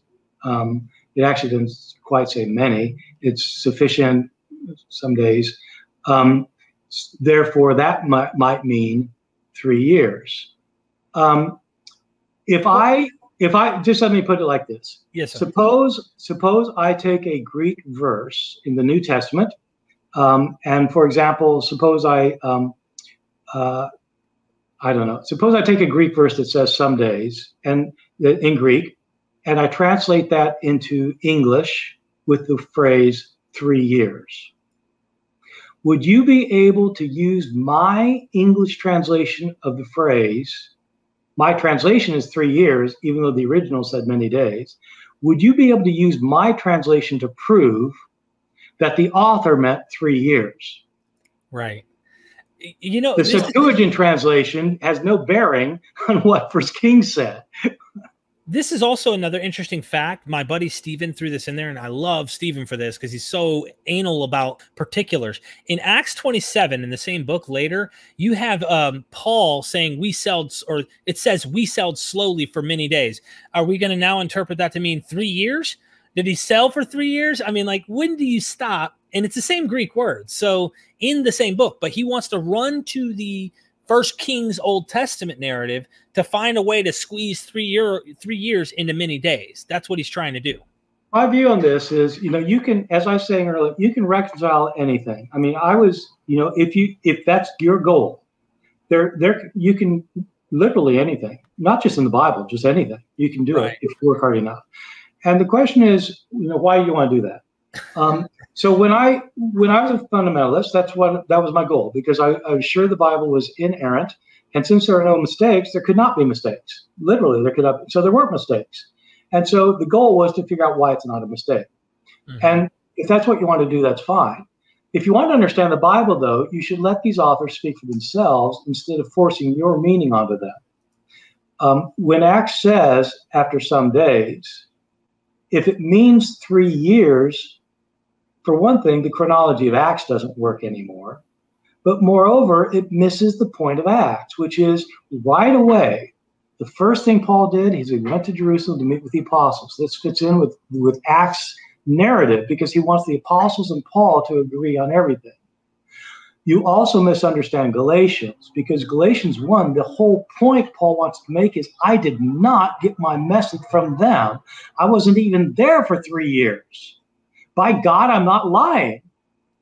So, yeah, okay. If you want to make him say, well, actually, I did go there right away. You know, right after Damascus, that's where I went. You know, well, it was 3 years later. But it's like, no, he was in Arabia. And then, so you completely misunderstand what he's saying. You really want to misunderstand somebody so he doesn't contradict somebody else? You're misunderstanding both of them for the sole reason of supporting your view, instead of letting them speak for themselves. Is that really how you want to interpret texts? I think you know how it is, Dr. Ehrman. You know, when you're coming at it, you say this in every book you write, and I love that about you. You just lay it out there and say, this was everything to me. And so it's like the cognitive dissonance, knowing your wife's cheating on you, but you love her to death or something, and you just can't admit that there's possibly infidelity taking place. It's emotional. So I try to feel compassion and empathy, and you do too. You do it all the time in your lectures, but there comes a time when reality has to set in, and sometimes you just got to say, guys, figure out a way of Christianity that will work and comply with the evidence, that will work with the reality of the world we see, and not magical thinking. And so that's just my thoughts. But he ends this and concludes by pointing out Luke's omission in Paul's itinerary. Quote, but what about the trip to Arabia? Luke is silent on it. But does Luke contradict Paul's claim that he went to Arabia? I would place Paul's trip to Arabia within the many days of Acts 9:23. Paul also informs us in Galatians 1:17 that he returned again to Damascus. So it isn't surprising then that his subsequent trip to Jerusalem is from Damascus, end quote. What do you think about the possibility that Paul took a trip to Arabia while the Jews in Damascus were plotting to kill him? Well, what do you say? I mean, just anybody, just read it yourself. Acts 9, verses 22 and 23, does it seem likely to you that when he says that Saul was in Damascus talking to Jews, and that after some days went by, that the Jews were plotting, does that suggest that between 22 and 23 he spent 3 years in Arabia? Is that what makes sense? Okay. Interesting. Does Paul contradict Acts on the number of Jerusalem visits? This is the final graph, and then what I'd like to do is ask you really down-to-earth, funny. I think it's just amazing what you've done with your book, Forged, to Counter Forgery. All your literature is just wonderful, and I ask everyone to go in the description. If you have not read Dr. Ehrman's works, you have blasphemed the Holy Spirit. Okay, I'm just saying, like, literally, this is just. Yeah, I would not say that. I'm just teasing. I know. I'm just saying your audiobooks are fantastic too. Like on Audible, any trip I take, I listen to it. I can listen to them again, and I learn something new every time. So, final graph, and then my excitement on recent stuff I read from you, and then I have to let you go because you obviously have another agenda here that's taking place here soon. Does Paul contradict Acts on the number of Jerusalem visits? According to Paul, and I think he's quoting you here because the way we have it colored, according to Paul's account, the Jerusalem Council was only the second time he had been to Jerusalem. According to Acts, it was his third prolonged trip there. Once again, it appears that the author of Acts has confused some of Paul's itinerary, possibly intentionally for his own purposes. McClatchy asks a rhetorical question. Where does the text say that this was only Paul's second visit to Jerusalem? McClatchy continues. In fact, we learn from Acts 11 that between those two journeys, Paul had gone to Jerusalem to bring aid to the saints affected by a famine. There would have been no purpose in Galatians for Paul to have mentioned this trip, as it did not relate to conferring with the apostles about the gospel he was preaching, end quote. It seems like McClatchy's rhetorical question could be asked about his own assertion. Where does the text say that Paul's trip to send aid to Judea was between those two journeys, the one that Paul actually takes care to mention? What do you think about his apologetic strategy for harmonizing Paul and Acts? Well, I think it's very common. I mean, people do this. And, Paul's goal in talking about this, I mean, you have to read these books, you have to read them and study and see them in the context. When you do that, Paul is trying to explain that he did not spend much time in Jerusalem. He's trying to tell and it's probably, it looks like he has opponents who are accusing him in Galatia. And it looks like they're saying, look, he's getting all this stuff from the apostles and he's changing it. He's claiming you Gentiles don't have to be circumcised, but he got his gospel from these Jerusalem people and they say you do. So, he's changed. And Paul's trying to say, no, look, I haven't changed it. This is what Christ told me when he appeared to me. And I did not consult with them. I went there once after 3 years, and then I went back 14 years later. I didn't consult with them. So McClatchy wants us to think that Paul delivered this offering to Jerusalem and like he didn't look up the apostles. Really? And it's very hard to fit that collection, by the way, this early in Paul's minute. This is in Acts. This is after his first missionary journey. It's quite clear when you read the Pauline letters. His last letter, Romans, is talking about when he's going to be going to Jerusalem. And so it's at the end of his life. It's not right at the very beginning of his ministry. So there are all sorts of problems with it. But again, look, if your goal in life is to make sure there are no contradictions in the Bible, you can do that. You can do that with the Quran. You can do that with the Old Testament. You can do that with any biography of Abraham Lincoln, if that really is your goal in life. If, on the other hand, your goal in life is to understand these books, then I suggest you read them carefully and let each author say what he wants to say instead of pretending that he's saying what some other author is saying. Final question, and I'm going to let you, I have to let you go because you have an appointment. We talked about this before the show. So thank you so much by this far. Like, Dr. Ehrman, this has really been wonderful interviewing you and having the opportunity. So you writing about forgeries, one of the funniest things you said in your forgery, counter forgery book that just, I couldn't help but laugh because this was everything to me. This is like life, everything to you is James is arguing against Paul in Ephesians, and neither one of them are really James or Paul. Yeah. That is so hilarious to me that these authors aren't really who they are, you know? Oh, well, yeah, it's kind of even more interesting than that in some ways, because, you know, it was James and Paul have always, since the Reformation, since Martin Luther, it's been thought that James is opposed to Paul. And that the historical James, the brother of Jesus, was opposed to Paul. And there's very good reason for thinking that James did not write the letter of James. Somebody named James wrote it, but not the brother of Jesus, for reasons I map out at good length in my books. But the interesting thing is that I don't think they're contradictory. And you probably would expect fundamentalists or evangelicals to think that I think that Paul and James are contradictory. I don't, because I think that James, who is not the brother of Jesus, is actually conflicting with an interpretation of Paul that Paul himself did not have. What he's contradicting is the understanding of Paul that you find in books like Ephesians that Paul did not write. And so he's attacking a view of Paul that Paul would not have recognized. Paul did not think that you were going to be saved without living an ethical life. But you weren't going to be you weren't going to be saved by living an ethical life. But if you are a follower of Jesus, of course you're going to live an ethical life for Paul. James is attacking people who say it doesn't matter what you do. For Paul's letters, a third of each of his letters is telling people what they have to do. So he really thinks it matters what you do. And so James is attacking someone else, and it's not Paul. And so, yeah. This leads us right into Dr. Jason Staples' work. I'd love to get your thoughts on Romans 9:11. One sentence, what do you think about his work? Well, he was my student. He wrote this under my direction. Did he convince you? He came close to convincing me, which is more than most of my students do. There you go, Jason Staples. I think he makes it. Look, I think he has a very impressive book that is a thorough study of what it would mean for somebody like Paul to say that all Israel will be saved. It's a really difficult verse. We all have our interpretations of it, but he has a very novel and important interpretation. And so, he knows a lot about this. Yeah. He knows a lot about this. Connect me with him.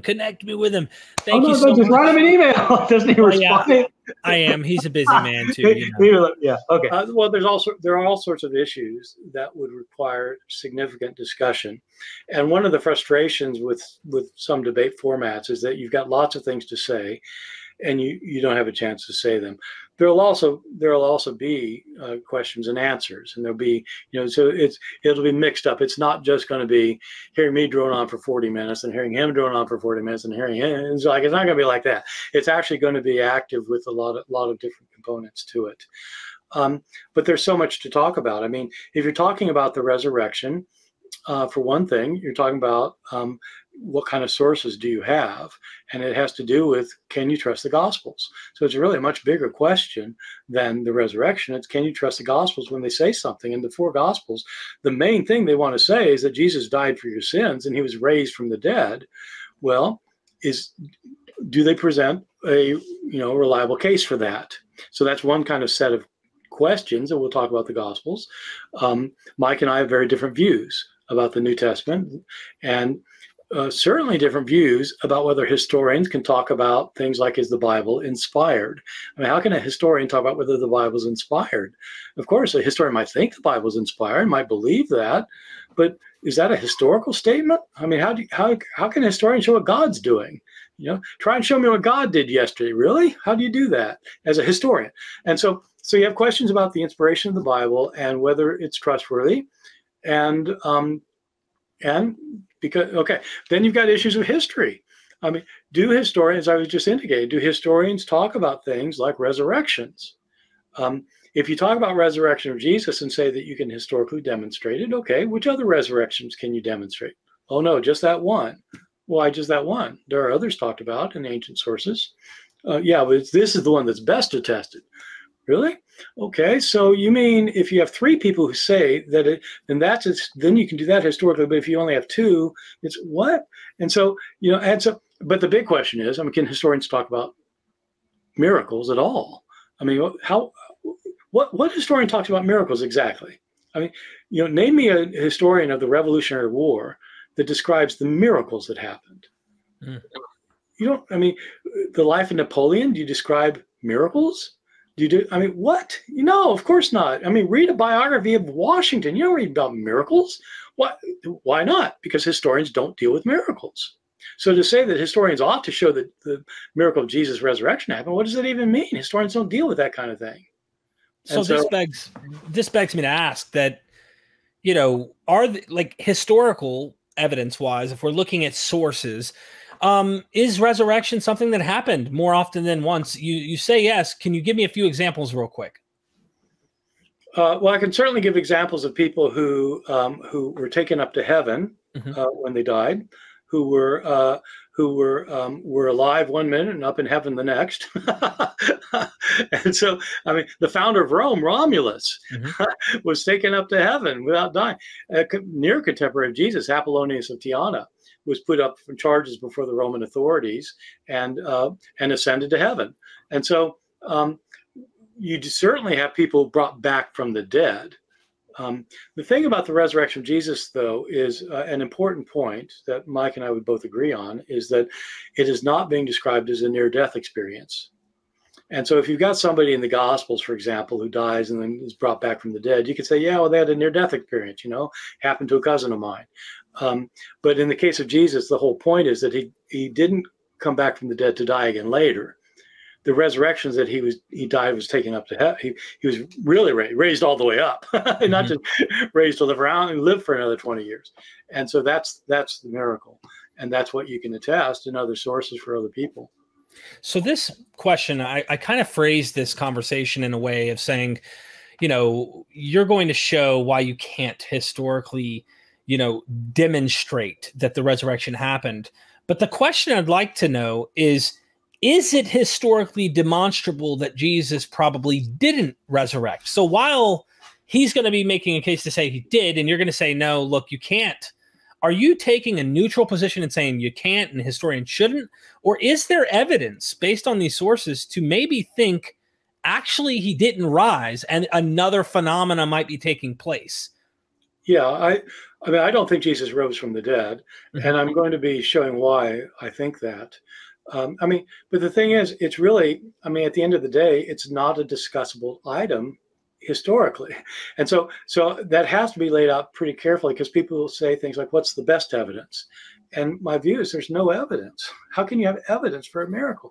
But there are reasons for thinking he wasn't raised from the dead. I mean, for example, our sources are hopelessly confused on the major points about the resurrection. And so are these the kinds of sources? The sources are written by people who are fervently believing in Jesus. And are these the kinds of sources you use that a historian wants? And so one reason for thinking he wasn't raised from the dead is because I don't think there was a tomb. But I mean, Romans didn't allow people to be buried. And so I will be mounting arguments for why I don't think it happened. But my bottom line is going to be that even if it did happen, it's not a historical belief. There aren't historical beliefs. There's history. And if you've got beliefs, that's something other than history.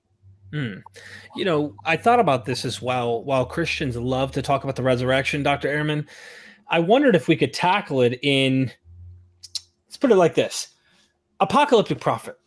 The way you wrote your book about this Jesus figure who's waiting on the end, Christians love to die on the hill arguing about this resurrection idea that Jesus rose from the dead because it is the center to their faith. But if we can show demonstrably that expectations that were supposed to happen, like Mark 13 and the end of the world, a new heaven and new earth, et cetera, were anticipated to happen within his lifetime, and even he can't get that right, but we're supposed to believe God raised him from the dead, isn't this another way of approaching it, saying, what are the likeliness that this actually happened? This guy rose from the dead, but he can't even get the end of the world correct. You could argue that. I don't think it would be effective because your opponent will say, actually, you're misinterpreting those verses, and that Jesus didn't make that prediction. And others could say, look, just because God raised him from the dead doesn't mean he was perfect. I know Christians who think that Jesus actually committed sins, and that he wasn't all knowledgeable, he wasn't almighty, he was a human, but that God raised him from the dead. And so I don't think his humanity necessarily is a trump card against the resurrection. Well, I would think that an apocalyptic prophet's thinking the final resurrection would happen. Like that was part of the expectation, is that it wasn't just Jesus's resurrection that was anticipated. And I know that there are various voices, and the New Testament is not one cohesive message on this topic. But Paul seems to have said, well, he's the Son of God since he was raised, but he's the first fruit of the resurrection, like meaning there's going to be some following very soon after this. Yeah. I think that's right. That is what I think Jesus did think it was going to happen in his generation. So it just developed. It's a developing, like you say, there's like tree rings that keep developing out from an original apocalyptic prophet. I mean, when I was in seminary, Princeton Theological Seminary, I'd say a large number of my colleagues who were studying for ministry agreed that Jesus was wrong about when it was going to happen. And they thought he got raised from the dead. And so I don't think those two things are linked the way that an outsider would think they are linked. You think, well, you can't have both ways. Well, yeah, people do have it both ways, because they say, look, he's fully human and fully divine. But if he's fully human, it means he's fully human. And yeah. I just see so many problems with, you know where I'm coming from. Of course, I'm coming from the that's same. That's why we're not believers, but it's not a logical contradiction. Okay. Yeah. Look, you just mentioned he's man, he's God, he's both. This raises some red flags in my ears. There are a lot of scholars like you who will say there's this development that is growing about this divinity of this guy named Jesus. And, I was listening to an interview last week with Mike Jones, Inspiring Philosophy is a huge Christian apologist YouTube channel, asking Mike Licona about Jesus being God in Mark, right? And he said, look, can you show us how he's equated with Yahweh in Mark? And, I still, even as a non-believer, wouldn't have a problem if they found remnants or elements of this, so to speak, in Mark. But he used the example of Jesus walking on water to show Yahweh walked on water. These are elements within Mark that are kind of, you see where I'm going with this. Yeah, I know this, yeah. What do you say to that? It's completely bogus. How would you respond to the walking on water particular? The early Christian view is that God gave Jesus his authority. It didn't make him God. It didn't make him Yahweh. Yahweh bestowed his own authority on Jesus. So if Jesus does something that Yahweh did, that's because he was authorized to do it. That's how it worked in the ancient world. If you were the king and you sent a messenger, the messenger was treated like you. Like if you sent a messenger to a village, and they would treat him like the king, because he's representing you and he has your authority. Jesus in the early Christian tradition had God's authority, and so he was treated like God. But there's a difference between having the authority of God and being equal with God, and the difference between that and being identical with God. Being identical with Yahweh, I don't know, these evangelicals who say this thing, I'm puzzled by it. And, I know people have been writing about, can't understand why I'm puzzled because this is what people have always said. No, they have not always said it. And quoting Justin Martyr at me is pointless, by the way. I don't know, you probably don't read this, but I mean, I just think that, I'm sorry, this is not the historical view of Christianity so far as I know, and I've studied it for a long time. So maybe if people can point me to a correction, like in the New Testament, then I'd be fine. But the fact Jesus walks on the water, yes, of course Mark portrays Jesus walk. And yes, Mark does see Jesus as a divine being. I agree. Mark ascribes divinity to Jesus. Mm-hmm. He does not think he's Yahweh. The idea that Yahweh and Jesus, they still believe in the Trinity, I assume. So I'm not sure who's the second. I mean, if the Son is Yahweh, I'm not sure what the Father is. In fact, I've never had anybody explain that to me, but traditionally the Father is Yahweh and Jesus is his Son. Mm-hmm.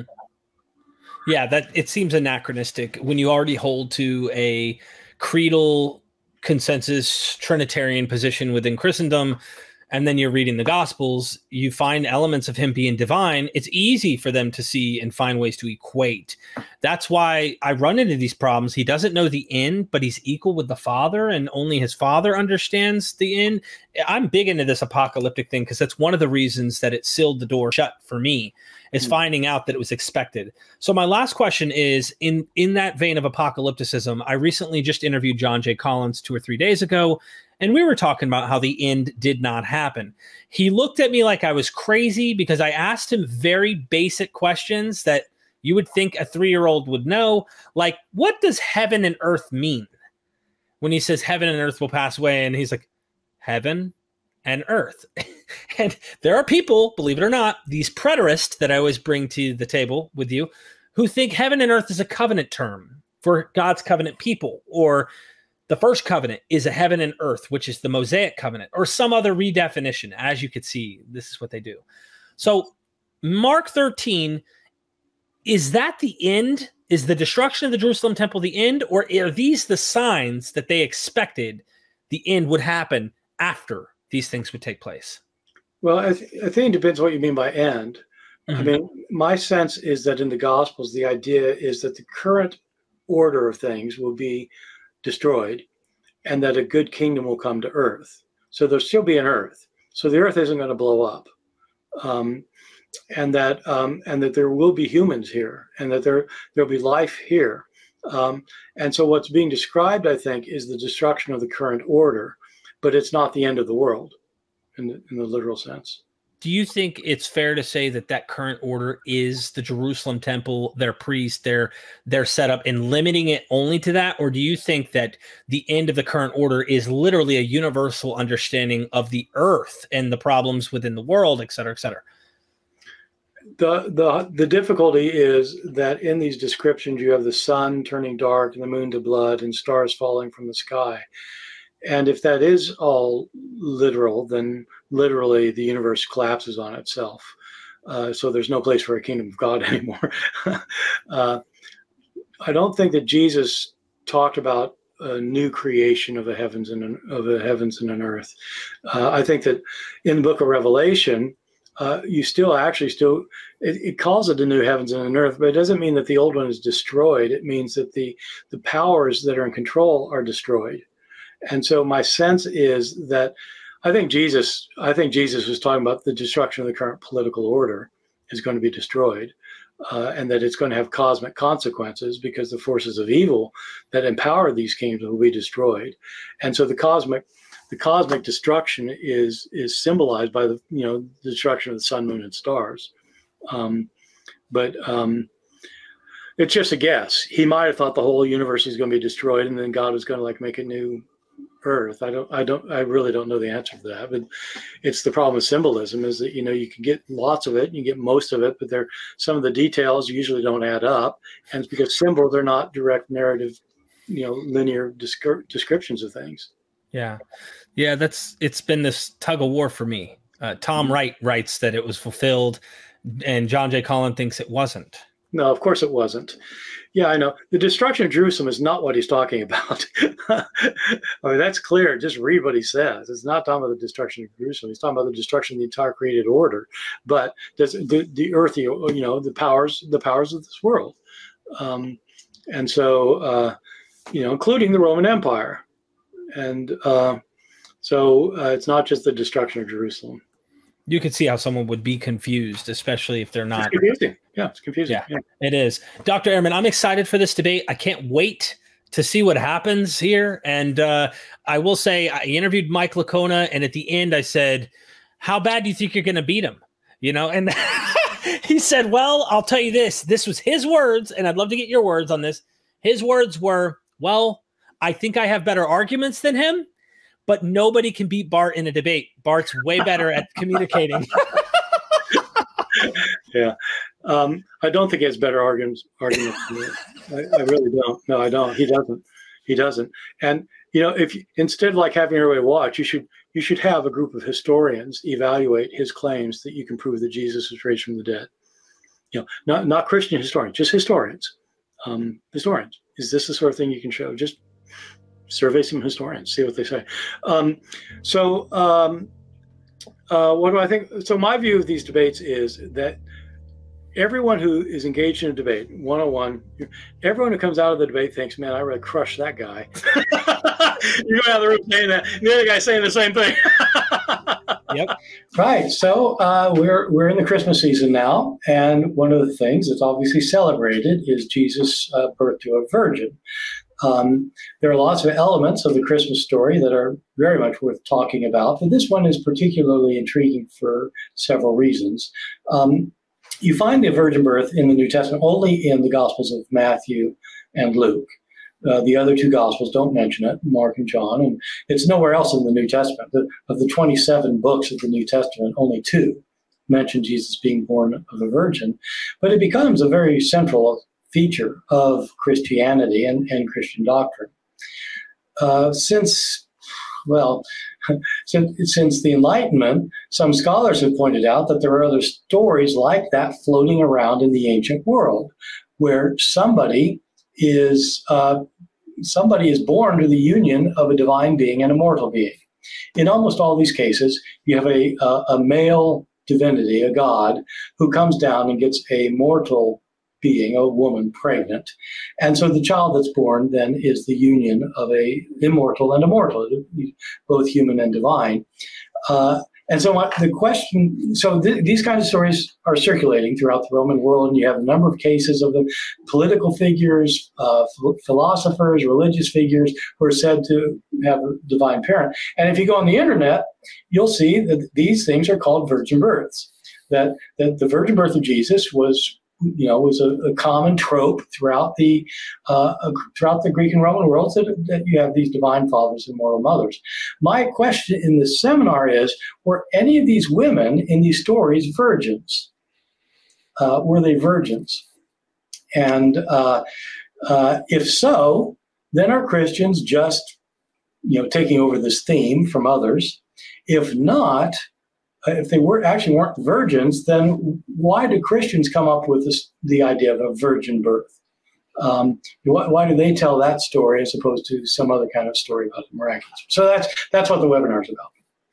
I'm looking forward to that webinar. And of course, I hope everybody goes down in the description, www.mythvisionpodcast.com/virgins, plural. The link is there.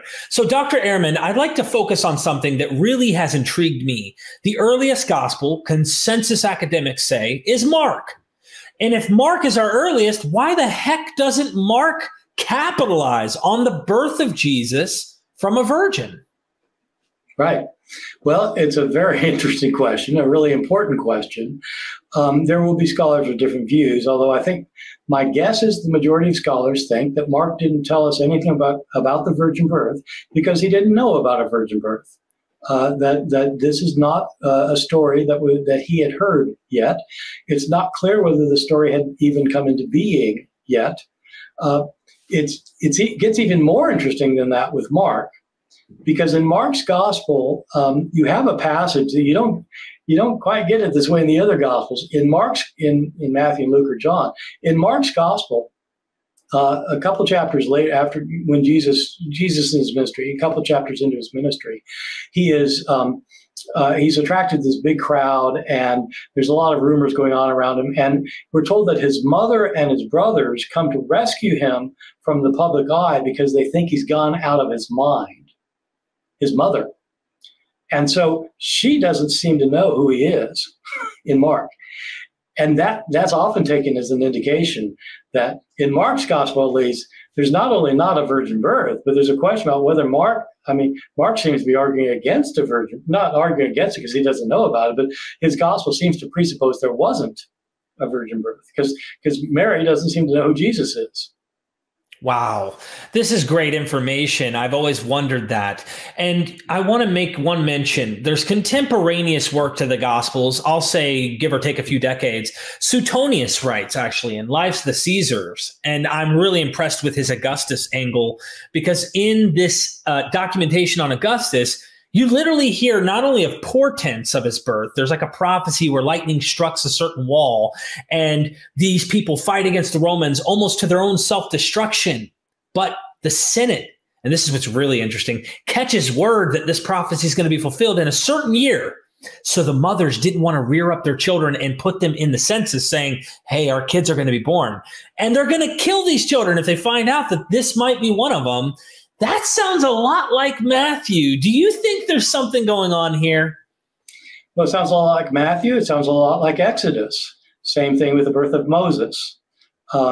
They're actually, it's a trope in ancient literature that the great man had a lot of troubles to begin with and almost didn't make it out of infancy.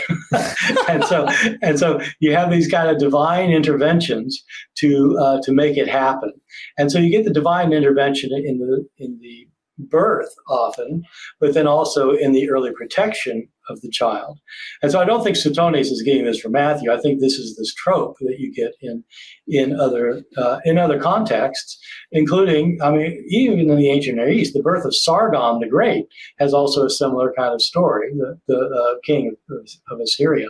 And so, so I think it is a trope, and it is interesting that you get this spectacular birth of Augustus in Suetonius, and that, it's part of the trope. I must ask you your thoughts on this. I watched your debate, the long debate on the resurrection with Mike Licona and you, and there was a moment during the debate where I felt like maybe Mike was wiggling in his seat a little, and you were getting a little hype, and I loved that because it's fun to see this go on with academics. And you said, there are so many other stories of other people, and I think you mentioned virgin births or miraculous births, and I don't want to get caught up on whether they're virgins or not, because your course is going to get into this. But the point I do want to mention is this seems to be kind of an Achilles heel, in my opinion, when the Christians set up a creed that demands you believe this is a virgin birth and that you need to believe that in order to be a Christian. But we have all these other stories, whether they're virgins or not. Don't you see there's a huge flaw on being not consistent toward other narratives that are speaking about other gods or demigods, you name it?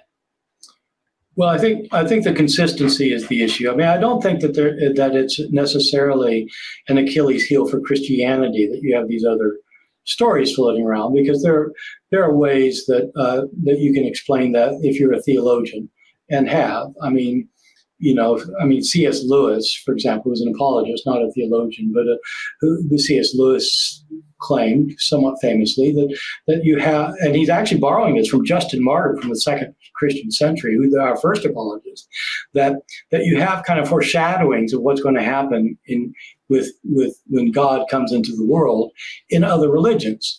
Because religions aren't all completely false. There are also claims of truth in other religions that are actually true. And so they have reflections of what's going to happen with Jesus. And so, you can get around these things on a theological level. The problem is the historical level, which is the one that you're talking about.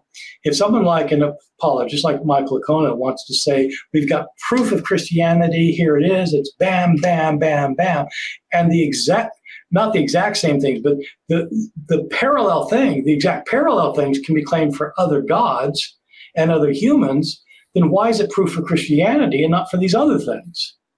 I mean, when you come to a miraculous birth, okay, I'm going to claim that God was my literal father, and I'm going to claim that, and my followers are going to believe me, and they're going to convince other people. How are you going to convince somebody that your father actually was God?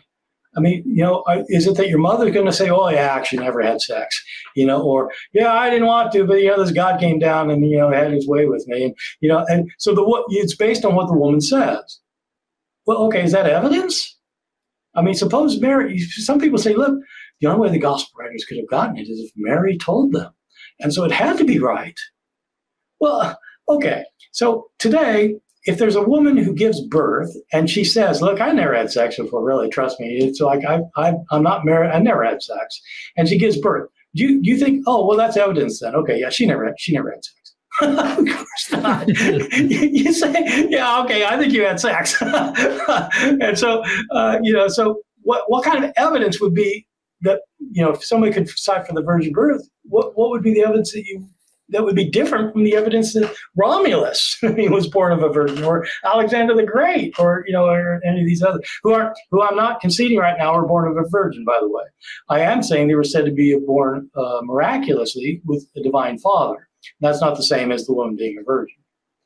And I understand that every narrative of every god is unique and special in its own way. But there's also differences, there's similarities. So I think that that's also this like cop-out thing that apologists use, is to say, this is so unique. And it's like, they're all unique and different. And there's always something special about them. Yeah, that's exactly right. So you'll have apologists, they'll take, 5 divine men from the ancient, 5 sons of God, and who are doing miracles, they do this, and then they'll say, yeah, but Jesus is different because he does that, and so Jesus really is different, or people ascending to heaven, yeah, but Jesus is different because of that. And it's true, Jesus is different because of that. But if you've got 5 other divine men, if you put the pile, have 6, including Jesus, and you take one of the others out, you could do the same thing.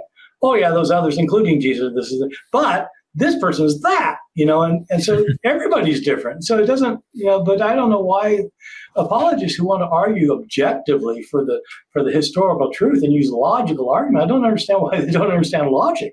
But some don't. The idea of philosophy, I have found from reading books like Francesca Stavrakopoulos' book, which takes Yahweh and places him in his ancient Near Eastern context, where she spends multiple chapters talking about God's penis. I mean, like the physical body of the deity. Over time, though, we find Plato comes in and the impact of the philosophers in the Mediterranean world. There seems to be this trickle-down effect where they're kind of even like, ooh, hold on, Zeus did what? No, that must mean something else. It's an allegory or a metaphor or something. Yet they still hold on to the idea that the gods have children. And my question, zeroing in specifically on Jesus, is this. He's called Son of God in Mark. How can he be a son of God if he isn't born? At least Matthew's narrative is trying to say, hey, the pneuma, which is a whole nother thing I think your course will probably get into, is what births Jesus and Mary as a virgin, using the Septuagint, which is a whole nother sidetrack. But the question is, why is he a son of God in Mark if he isn't birthed by God in Mark? It's a very good question, and a very important question, because to understand what Mark means, it's important to understand what the term son of God meant in the Roman world. At the time. Son of God was a term in familial relationships. You could be the son of somebody if they were your biological parent, or if they adopted you. And so that's why Octavian could claim to be the son of Julius Caesar, who was declared a god. And so he could declare himself the Son of God. Apart from the theological things about sons of God, it's important that within family relationships, the upper elite people who were adopting people, if you were adopted in the ancient world by an elite person, you were normally adopted as an adult. So they're not adopting a baby and raising them. Oh, they probably do that sometimes. But like Julius Caesar adopted an adult, or an older boy, Octavian, to be his son. Julius Caesar had another son with Cleopatra. He and Cleopatra had a child, Caesarion, who was his biological son. But being the biological son was not as important as being the adopted son. The adopted son became Caesar Augustus. Caesarion, whom you've probably never heard of, became a nobody. The adopted son was the one who was given all the status, the power, the money, everything. And so being an adopted son was a big deal, and you're still considered the son. Jesus is the Son of God in Mark, probably because he's the adopted Son of God. I don't know what it is, but when we talk, people are watching. Maybe it's your personality. Maybe you just say it like it is, and it sometimes gets a lot of attention. I think it's my stunning good looks. I'll let you have it. I'll let you have it. I have a fantastic fan of MythVision who really appreciates your work, and he made this episode possible. But I want to give a plug. You've got a Paul and Jesus course coming out. Can you tease our audience with what that is and what they might expect? Yeah, well, most people think of Christianity as the religion based on the death and resurrection of Jesus, and that's certainly Paul's view. Paul's entire point is that you made right with God by believing that Jesus died for your sins and was raised from the dead. The question is that what Jesus taught? When you look at our earliest sources for Jesus, it appears that he teaches that there's a kingdom of God that is coming soon, that God will destroy the forces of evil and bring in a utopian place for his followers. And that means you want to be one of his followers, which means if you're sinning, you need to repent and turn back to God so that he will forgive your sins. And you can then, you can start living differently. You can live for God, you can live for others, love your neighbors yourself, so that you'll enter the kingdom. And so if that's right, if Jesus is right, that he's teaching love of God, love of neighbor, enter the kingdom, how can Paul be saying the same thing when he says, no, you've got to believe in the death and resurrection of Jesus? Is that the same thing? Or is it completely different? Or is there continuity between them? And so I play this out in a course of 8 lectures, 30 to 40-minute lectures each, where we play out what Jesus was teaching, what Paul was teaching, and then comparing, is this similar, the same, or different?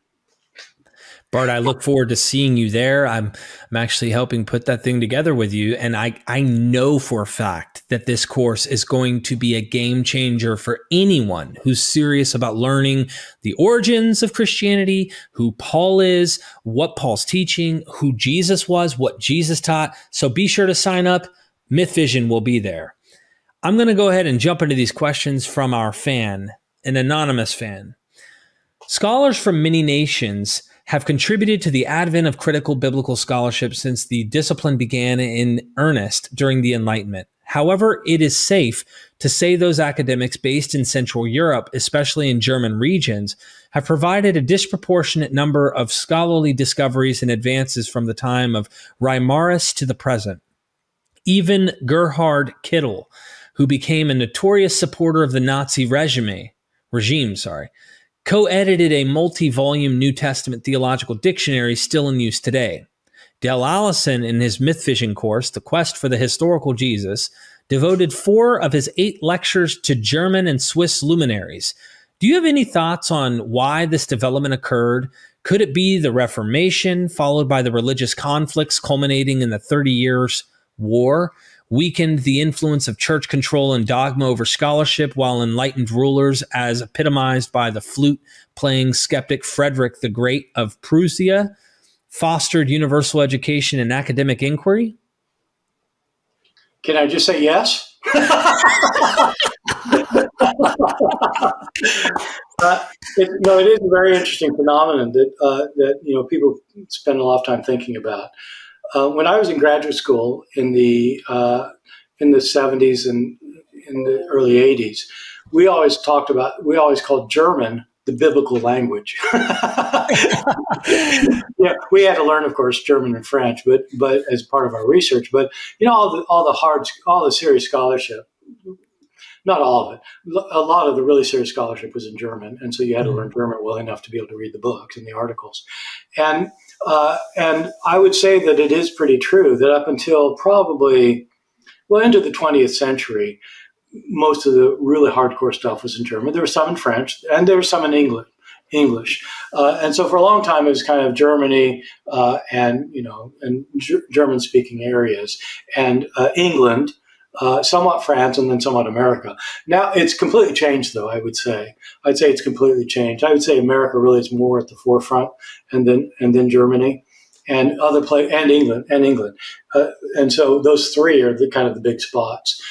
Even in other places in Europe, not so much, France and Italy and stuff. And it's no accident, I think, that those are the 3 areas that had very strong Protestant influence. And it does go back to Martin Luther. I mean, once you say that the sole authority for understanding our world and understanding God and understanding salvation, the sole authority is the Bible, not church authority. Once you say that, you better start studying the Bible. And so the influence of Protestantism played the role of significance, but so much so that, I mean, even into the early 20th century, when Albert Schweitzer writes his Quest of the Historical Jesus, which is the Germans von Reimarus zu Vrede. So from this figure Reimarus to Vrede, two German scholars, one writing published in 1770s, the other published in 1901. That period, it's like Schweitzer says, like, it's all German, baby. he mentions, a couple of French people, but basically it's German. And he says only Germans could have done it. He says this, only Germans have the mentality to do this. And so that's a large part of it is because of the Protestant Reformation. Thank you. What is the Pseudo-Clementine literature, specifically the homilies and recognitions, and how important are they to New Testament scholars, Dr. Ehrman? Well, I'll answer the second part first. To most New Testament scholars, they're not important at all, because my guess is 98% of New Testament scholars have never read them. Probably, I bet the majority could not define them. That's what I would say. I certainly couldn't when I finished my PhD. No way. So, Pseudo-Clementines. So these are the two most important works, the recognitions and the homilies. They are better known now than they were in the early 80s. Scholars have gotten more familiar with them. They're called the Pseudo-Clementines because they are about and allegedly by Clement of Rome. Clement of Rome was one of the early bishops of Rome in tradition, the third or fourth bishop, depending on how you count. He allegedly was converted by the Apostle Peter himself. And these Pseudo-Clementine writings are called Pseudo-Clementines because people now realize he didn't write them, but they claim to be written by him. They are two versions of the same basic story, which is about Clement's conversion and then is accompanying Peter on his missionary journeys. And so they're highly legendary accounts. They are long, and when I was in graduate school, they were registered as one of the most complicated areas of scholarship in early Christianity, because the only thing that people wanted to talk about, this is mainly rooted in German scholarship, was the Ur text behind these two. These are two versions of the same story. And so what scholars were incessantly trying to do, the four scholars in the world who were interested in doing this, what they wanted to do was figure out what the original text was that these two were offshoots of, and then to see what that would be useful for historical purposes. So anyway, that's what they are, the Pseudo-Clementines. They date from the 4th or 5th century. They're forged. But they're very interesting. One reason they might be interesting to some New Testament scholars is because they do appear to present a view of Peter as being far superior to Paul, and Paul being a problem. Not the great apostle that we all have come to know and love, but being a heretic. That was probably the one part I was hoping you'd mention. Thank you. Well, there's one Pseudo-Clementine that the person didn't ask about. That's a preface to the homilies. That is allegedly a letter by Peter to James, the head of the church in Jerusalem, where Peter warns James against another figure who is converting Gentiles with a lawless gospel. And allegedly Peter says, this man is my enemy. And it's clear as day. He's talking about Paul. So this is a forged letter saying that Paul was Peter's enemy. Real quick question on that before we move on is, I can't imagine they pulled all this out of the air. When I'm reading the New Testament, I did not even read the homilies, the recognitions.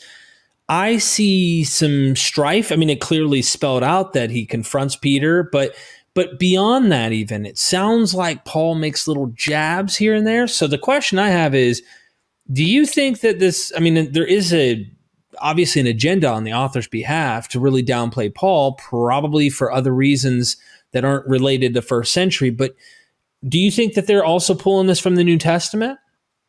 To some extent, yeah. I think the conflict between Peter and Paul in the New Testament is not really about what we would think of as the essence of the Christian message, that the death and resurrection of Jesus brings salvation. I think they both completely agreed on that. I think they agreed that Jesus' death was an atonement for sins, and you have to believe in his death and resurrection. Where they disagreed is it's principally in the book of Galatians that we learn about it. And there the disagreement is that Peter and Paul draw different implications from this message. They both agreed that Gentiles and Jews could be followers of Jesus. But Peter was more the persuasion that it meant that Jews could maintain their Jewish identity distinctively from Gentiles, which would affect their behavior within the Christian community, because Jews and Gentiles would have to be somewhat segregated, at least some of the time, for Jews to keep their Jewish identity. And Paul thought that was completely anathema, that in fact Jews and Gentiles were equal in Christ, and there can be no separation of any kind. That was their conflict. The author of the Pseudo-Clementines and the tradition standing behind the author appear to have been more favorable toward the idea of a Jewish Christianity that maintained some kind of Jewish identity. And where keeping the Jewish law mattered. And so he was more on Peter's side of that, and he championed Peter for that reason. And he's getting at, the traditions go back to the New Testament, already to Paul, but I think the tradition lived on even apart from the New Testament. Thank you, Bart. How have the discovery of the Ugaritic texts impacted scholars' understanding of the evolution of Yahweh, from a storm or mountain volcano deity to one acquiring some of the characteristics of surrounding Canaanite gods, including, temporarily, possessing a consort? What is the Kenite, Midianite hypothesis? Right. That was my real expertise, Ugaritic. This is a very long story that I'm not going to get into because I'm not much of an expert. Ugaritic is a Semitic language that's very similar to Hebrew. And when the Ugaritic texts were discovered, well over 100 years ago, at the end of the 19th century, it was recognized that they could be useful in unpacking the Hebrew language, because when you're dealing with Hebrew, the language of Hebrew, it's complicated because the only ancient Hebrew text you've got, biblical Hebrew text you've got, that kind of Hebrew, is found in the Bible. So it's not like the New Testament, which is written in Greek, but is where you've got thousands of Greek texts to look at to see what words mean, and to look at where ideas came from, because you got all these thousands of texts. The Hebrew text, that was it for the Bible. So that's the Hebrew that you got to figure out what the words mean. But now you started finding these comparable languages, these cognate languages like Ugaritic. So you can figure out, what the word cucumber meant, or something. So that it was good for that. But it was also, what was stunning about it is that these Ugaritic texts also contain stories comparable to those found in the Hebrew Bible, especially a creation account that sounds very much like, in some ways, using similar words and similar concepts to what you get in the creation account. The Ugaritic findings were part of kind of a larger phenomenon going on at the end of the 19th century, where they found texts where you've got creation stories and flood stories, for example, including Canaanite texts. And in some of these ancient Near Eastern texts, you've got this like chief god who has a female companion. And scholars have thought that Asherah in the Old Testament, who is a goddess that's worshipped in Israel, Baal and Asherah are both worshipped. And so the idea is that Asherah is the consort, and some people have thought that Yahweh was understood within Israelite traditions to have Asherah as a consort, and they find evidence actually in the Hebrew Bible itself. And so the significance of this kind of finding, not just the Ugaritic, but also the Canaanite and Egyptian, ancient Near Eastern stuff, is that it helps put these biblical ideas into context, and it helps you realize gives you kind of a fuller understanding of what it means. And so in one case, it might mean that there were Israelites who thought that Yahweh was married. So that's important. Makes sense. And then I guess the last was just the Midianite Kenite hypothesis. From what I understand, and then you might want to fill in the gaps, is somewhere down in the south of Southeast Asia there, near Arabia / modern day Palestine, where we're looking today, this god emerges out of like a nomadic tribal people. This god emerges, and because we have certain implications in Exodus and other places where it sounds like the father-in-law, where Moses discovers this God who's not named Yahweh before, is now being named Yahweh, but your fathers didn't know me as this, but now they know me, that maybe this tradition comes out of this area and the Midianite deity, that Yahweh might have been a Midianite deity. Fill me in, correct me. Am I on the right track? Yes, I mean, you are. And it's a complicated issue because it's not like we've got extra textual evidence that can help us very much on this. They haven't found a huge cache of Kenite texts. And so this is largely based on an analysis of the Pentateuch, where it's recognized that within the Pentateuch, you have different strands of tradition. The thing from the 19th century that many people still kind of basically hold to is the JEDP theory, the four document hypothesis. And the deal is that within these appear to be four different sources, sprung up different times, different places, were based on earlier oral traditions. And you have this account in Exodus, where Moses is given God's name as Yahweh, and he's told that no one has known him as Yahweh before, but now he's revealing it to him, which is a little bit confusing because when you read the book of Genesis, God reveals his name Yahweh to Abraham. Hundreds of years earlier, and Abraham calls him Yahweh, and so he's like, "Oh, wait a second." And so the theory is that one of these Pentateuchal sources had its roots in this region of Midian, because Moses' father-in-law, who's given two different names in the Old Testament, what is it, Jethro and Ruthiel or something, that the two names come from two different sources, and the Moses tradition come from two different sources, and that one of these sources is different from the source of Genesis, and that the one source that has this kind of Kenite, Midianite thing is a source that goes back from there. And so in order to say, though, that Yahweh arose as that divinity, you'd have to say that that's the source that's preserving a historical recollection more than the source that's recording that Abraham got this thing in Canaan. See what I'm saying? Mm-hmm. And so it's one of the theories that Yahweh arose there as opposed to somewhere else. Thank you. Despite searches in the Sinai over many years, no credible archaeological artifacts have been found supporting the Old Testament Exodus story. Yet many believers argue the time interval from at least 1250 BCE to the present has destroyed such evidence. However, the 1996 discovery of a Bronze Age battlefield site next to the Talentz River in northeast Germany dated to between 1300 and 1200 BC and involving far fewer people has already yielded over 13,000 artifacts. Since Northern Europe's climate is generally less hospitable to the preservation of artifacts than the Sinai, is this not an additional talking point to assert the biblical Exodus never occurred? Could you remind which modern discovery were they referring to that's going to matter? Bronze Age battlefield site next to Talentz River in northeast Germany, dated to between 1300 and 1200. So it's about the same time distance. Yeah. No, it's a good comparison. Yeah, no, this idea, you get this, and even critical scholars will sometimes say, "Look, how could you have any remains? It all got wiped out." Did chariots, get buried? What happened to them? They would still be around. And so it's not just the thing in Germany. It's throughout.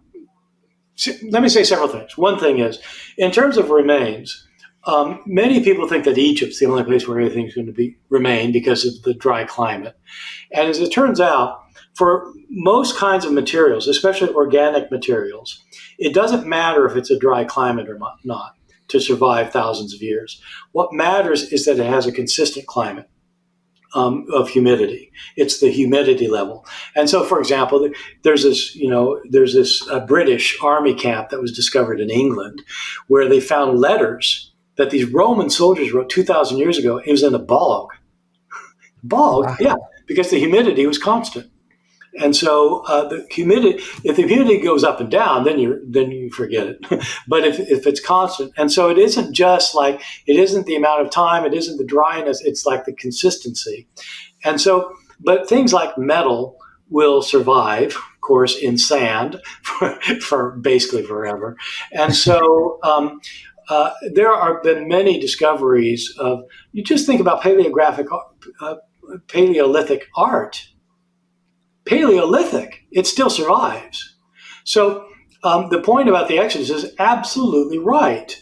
There's no trace, including, by the way, in the Hebrew Bible, in the book of Numbers, basically most of the 40 years of Israel in the wilderness was at Kadesh Barnea, which is it's this place kind of south of Israel that was like an oasis, a big oasis. And boy, if they dug around in that place and found nothing. The people were there for decades, like eating off of plates, and like sharpening swords and things. There's nothing. So, yeah. And, when I was a fundamentalist, we always heard that there are chariots at the bottom of the Red Sea. Yeah, that's wrong. And so there's nothing in Egypt. There's nothing in the Sinai. There is nothing to suggest it. And I hope everybody knows you can go in the description and you can actually sign up for your Exodus course that you've done. So you definitely need to check out Bart Ehrman's course on that because he dives into this lots of fun. There are actually two courses. So I did one on Genesis, which deals with kind of the Pentateuch, but deals with but the other was on Exodus through Deuteronomy. And yeah, this wilderness stuff, the Exodus, I get into all the historical business on that. Sign up today. What is your opinion regarding the authenticity of the James ossuary and the Talpiot tomb? Do you believe either or both provide evidence for the existence of Jesus and his family line? No, I don't think so.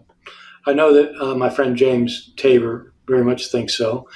And I assume that there are other scholars who do, although I don't think I know of any others. I know a number of archaeologists who don't give it any credence at all. Famous, Eric Myers, Jody Magnus. I mean, just people. They think that these are not ancient artifacts. Thank you. Do you think the early Jewish Christians of the Jerusalem church, rather than Paul, had a better understanding of Jesus, his message, and aims? Certainly during the early years, there must have been some in this movement who actually knew Jesus and heard him preach. Few, if any, followed Paul as far as we know. Yeah, I think that's probably right. James was Jesus' brother. He was the head of the church. Peter was his right-hand man. John was a pillar of the church. Those people spent a long time with Jesus. And I think they probably did have a better understanding of the historical Jesus. Their conflict with Paul, though, doesn't appear to have been about their understanding of the historical Jesus or about their understanding of his death and resurrection. Their big differences with Paul had to do with the relationship of Jew and Gentile. And that was something Jesus probably never talked about. Wow. So it might have overshadowed a lot of the other stuff. There was so much conflict. Well, certainly did eventually. Christianity was about the death and resurrection of Jesus, but that conflict was really Paul thought it was the biggest.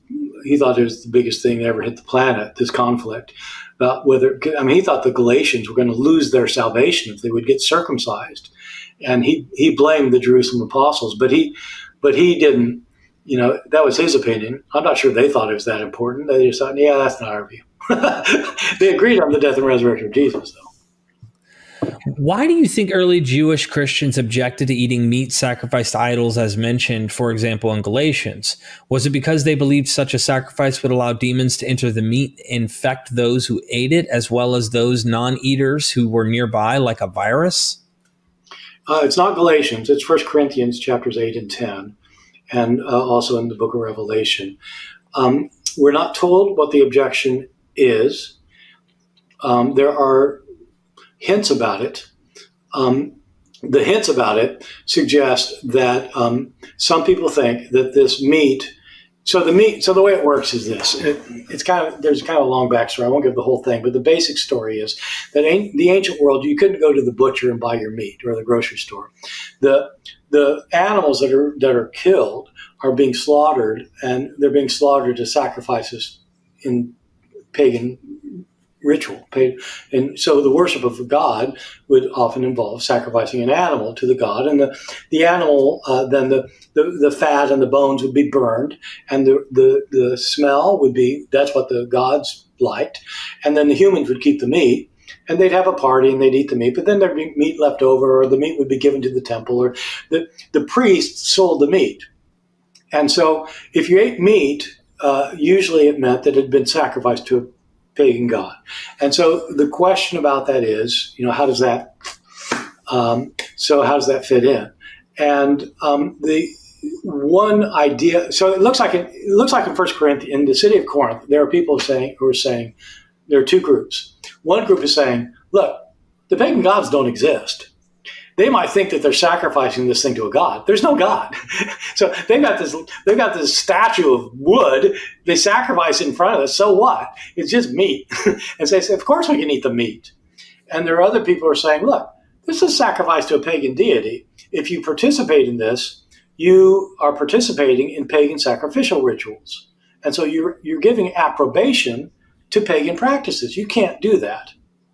Other Christians said you can't do that because they said, yes, those are not gods. They're demons, and you're participating in demon worship. And so there are a variety of views about this within the Christian community. It's not clear that it was Jewish Christians against Gentile Christians. It might have been. It might have been that Jewish Christians were concerned that the food hadn't been sacrificed, since it hadn't been sacrificed in the correct way. It was not kosher. That might have been a thing. I don't know that there's any evidence that demons are entering into the meat and infecting people through that. It's an interesting idea, but I don't know that there's much to say for it. I don't, or maybe against. We don't really know. But Paul does say in 1 Corinthians 10 that he's kind of debating the matter, and he basically ends up saying, yeah, I don't want you participating in the worship of demons, and so don't eat the meat. Thank you. Who were the Desposini? I'm trying here. And do you think they may have formed a dynasty in the early Jerusalem church? How do you spell it? Huh? How do you spell the word? Desposini. Desposini. It would beat returning to Galilee and resuming a subsistence lifestyle. What do you think happened to them during the Jewish War 66 to 70? So it's this idea of they formed a dynasty in the early Jerusalem church? Disposini, if I know. I don't know what that word means, disposini. It sounds like a Greek word. Dys would mean bad. Posini, posse. I don't know what the person's referring to. Maybe one day we'll come back to it. What are the Codex Fuldensis and San Galensis 1395, and what importance do they have for scholars? What? Am I my PhD exams here? What? I know. Do you have any recollection of these particular? I know Fuldensis. I should know Sangalensis because I think I used it in my dissertation 45 years ago. Fuldensis is an important Latin manuscript that is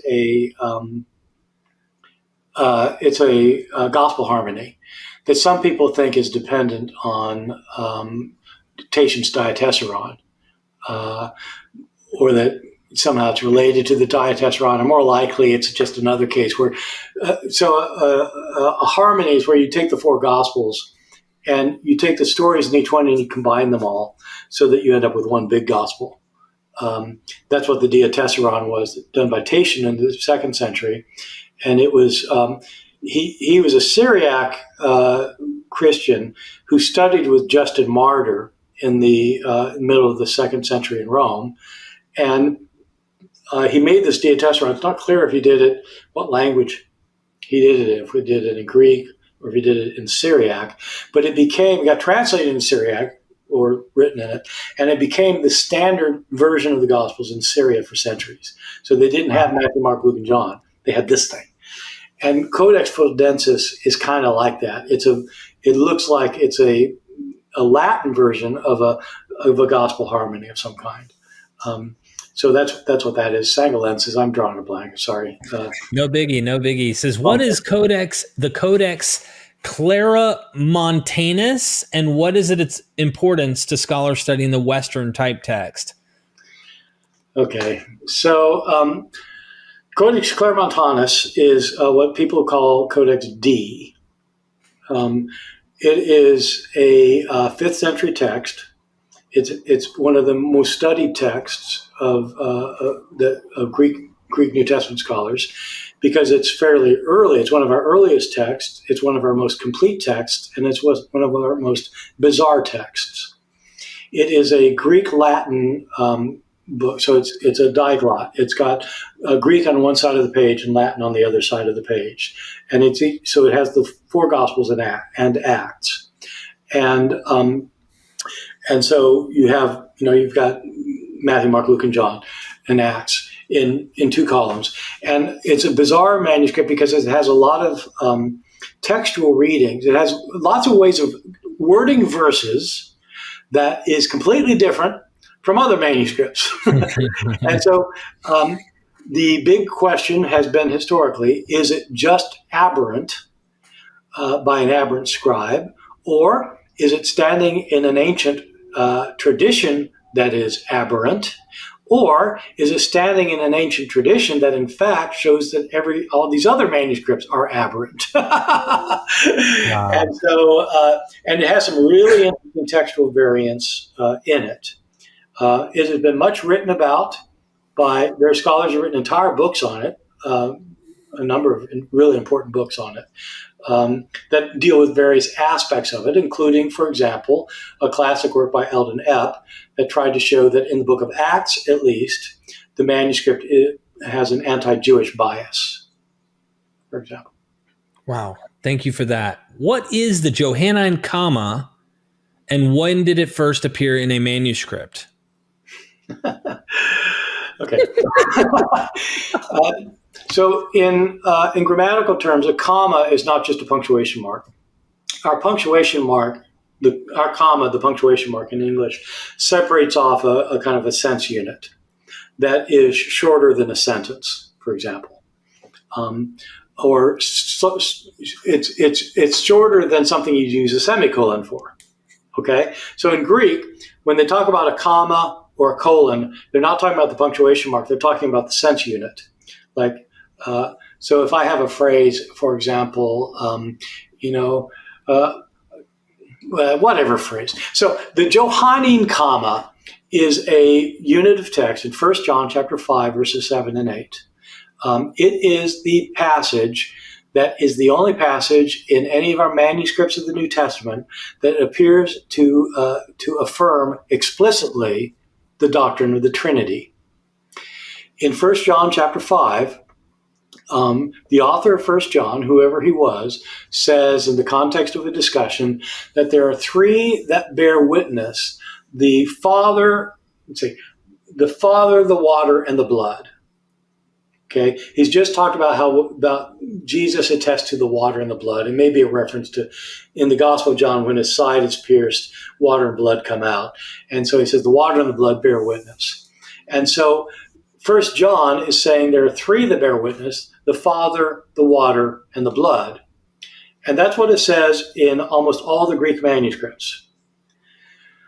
When Erasmus produced his first edition of the Greek New Testament in 1516, it was the first time anybody had printed a copy of the New Testament on a printing press, as opposed to somebody writing it out by hand.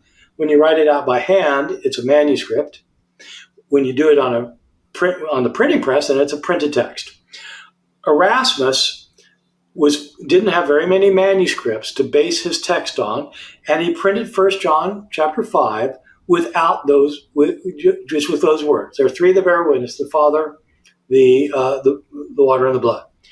In the Latin tradition, in the Latin Bible, in the manuscripts, the thousands and thousands of Latin manuscripts, and in the Latin printed Bible, the Bible that had been used in the Western Church, the Roman Church, for centuries and centuries, had an additional line. There are three that bear witness. In heaven, the Father, the Word, and the Spirit, and these three are one. And there are three that bear witness on earth: the Father, the blood, the water, and the blood. So this phrase, there are three that bear witness in heaven, the Father, the Word, and the Spirit, and these three are one, that's the Johannine comma. And it was a controversial issue because Erasmus, in the first Greek version, didn't include it because it wasn't in his Greek manuscript. But many, many, many people objected on the grounds that Erasmus had eliminated the Trinity from the New Testament. And Erasmus pointed out it's not in the Greek manuscripts.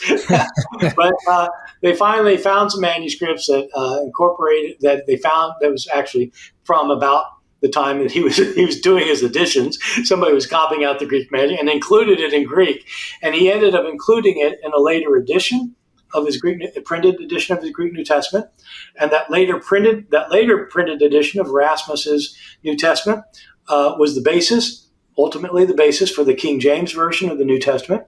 And so that phrase, the Johannine comma, will be found in the King James version and in conservative evangelical versions that will include it, even though textual scholars are unanimous. This baby did not belong there. This was added. And so, yeah.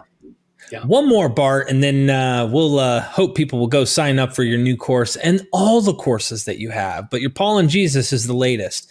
Due to similarities between Matthew and Luke, scholars have posited the existence of a lost sayings collection called Q, that the authors of both Gospels had access to and copied from. However, some scholars have argued these similarities can be explained if it is assumed Luke had access to both Mark and Matthew. Which position do you hold and why? So the first position is called the four-document hypothesis. And it holds that Matthew, Mark, and Luke have four written sources behind them. Mark was the first. Matthew and Luke both used Mark. And so that's why many times Mark's wording, his stories, the sequence of his stories, word for word the same in places in both Matthew and Luke. It's because they were both copying him and sometimes changing one thing or another thing. But they're Mark and stories from Mark. But they have a number of sayings that are not found in Mark, like the Beatitudes or the Lord's Prayer, etc. The idea is that they got them from the source that no longer exists, a source that contained mainly sayings of Jesus, the scholars have called Q. Q is short for the German word Quelle, because German scholars developed this view. Quelle, the word Quelle in German just means source. This is the sayings source for Matthew and Luke. So Matthew, Mark, and Luke you got Mark, you got Q, Matthew has a bunch of stories himself, that's M. Luke has a bunch of stories himself, that's L. So you got Mark, Q, M, and L. That makes up the three synoptics. Okay, that's the theory. That has been the dominant theory since the middle of the 19th century. There have been alternative theories, including many before that and many after, and one that is catching hold now, especially because of my friend Mark Goodacre, with whom I completely disagree. Mark follows the Farrer hypothesis, which was taught by his. Farrer had a student who was Mark Goodacre's teacher, and so it kind of is that lineage. Mark holds this Farrer hypothesis. The Farrer hypothesis is that Mark was first. Matthew and Luke both used Mark, but that Luke used both Matthew and Mark. So that's why you have similarities. That's why Matthew and Luke have a number of things in common that aren't in Mark, because Matthew put them in his gospel and Luke copied them from Matthew. So that's That's the theory. The virtue of that theory is a very strong virtue that cannot be taken lightly. It's that it eliminates a hypothetical source. Right. And so Occam's razor would say, get rid of the hypothetical source. And it's absolutely right. If you can get rid of a hypothetical source without creating bigger problems, baby, go that way. Some of these solutions, this is called solution to this problem. This is called the synoptic problem. How do you explain the relationships, the similarities and the differences among Matthew, Mark, and Luke? How do you do it? And some hypotheses are just crazily complicated. That you've got this source, this hypothetical source is copied, that hypothetical is copied, that source, and then it came down to this, and you have these diagrams like, oh my God! And so you want to get rid of as many hypothetical sources as you can. The problem is that if you get rid of Q, you create huge problems that cannot, in my opinion, be solved very readily. It's a probability case, and so you have to judge which is more probable. But my view is that there are really good reasons for thinking that Luke did not use Matthew. If you want some kind of obvious ones to begin with, they both have birth narratives and genealogies. Look at their birth narratives and genealogies. Does it look to you like Luke got them from Matthew? They're all different. I mean, you have Jesus born of a virgin in Bethlehem, okay, and he's got a genealogy. That's nice. Look at them. They didn't even get them from Matthew. You got them from somewhere else, okay? So there's a lot of places where you have overlap where it's clear Luke's not getting it from Matthew, but there are bigger problems. One very big problem is that Matthew and Luke often have the same sequence of their stories. This happened, then this happened, then this happened, then this happened. Matthew and Luke have that same sequence. That's always in stories found in Mark. Almost always. Not completely, but almost always those are the stories you got in Mark. That would make sense. They're both copying Mark, and they have different places for they're following his outline. Okay, so that makes sense. The problem is when you have these sayings materials that are not in Mark, the sequences are different. So the Lord's Prayer comes at a different place in Matthew than in Luke. The Beatitudes come in a different place from Luke. This parable here occurs here in Matthew, but there in Luke. And so to imagine that happening, it doesn't always happen, but that's the regular pattern, except in places where you can explain it. The sayings of Jesus in Matthew and Luke about in the temptation, man shall not live by bread alone. Those are in the same places in Matthew and Luke, even though that saying's not in Mark. But they're in the same place because Mark has the temptation narrative. He has a shorter version of it, and they're including the sayings in the temptation version that's sayings during his temptation. So you can explain like a lot of these similarities. But if Luke copied Matthew, why did he take just the things that are not in Mark to rearrange their sequence? Why did he do that? And how did he do it? So I think what we often imagine is that somebody has a big desk in front of him, and he's got 3 books in front of him. And these are like books, with written on both sides of the page. You open up like our books. And what Luke's doing is he's copying Mark from his book. He cuts and then he's copying Matthew. He says, "Oh yeah." So if he's doing that way, then he's reading Mark and he's reading Matthew at the same time. And they both have that story. Okay, I'm going to put that in the same place. Okay, same story. I'll put that one in the same. Then he comes across something Matthew. Oh, that's not Mark. Oh, I'm going to put that somewhere else. Why? I mean, why does the Sermon on the Mount all of a sudden become like all over the place in Luke? I mean, why? But not only why, but how? Ancient scribes appear not to have desks. They wrote on their knees.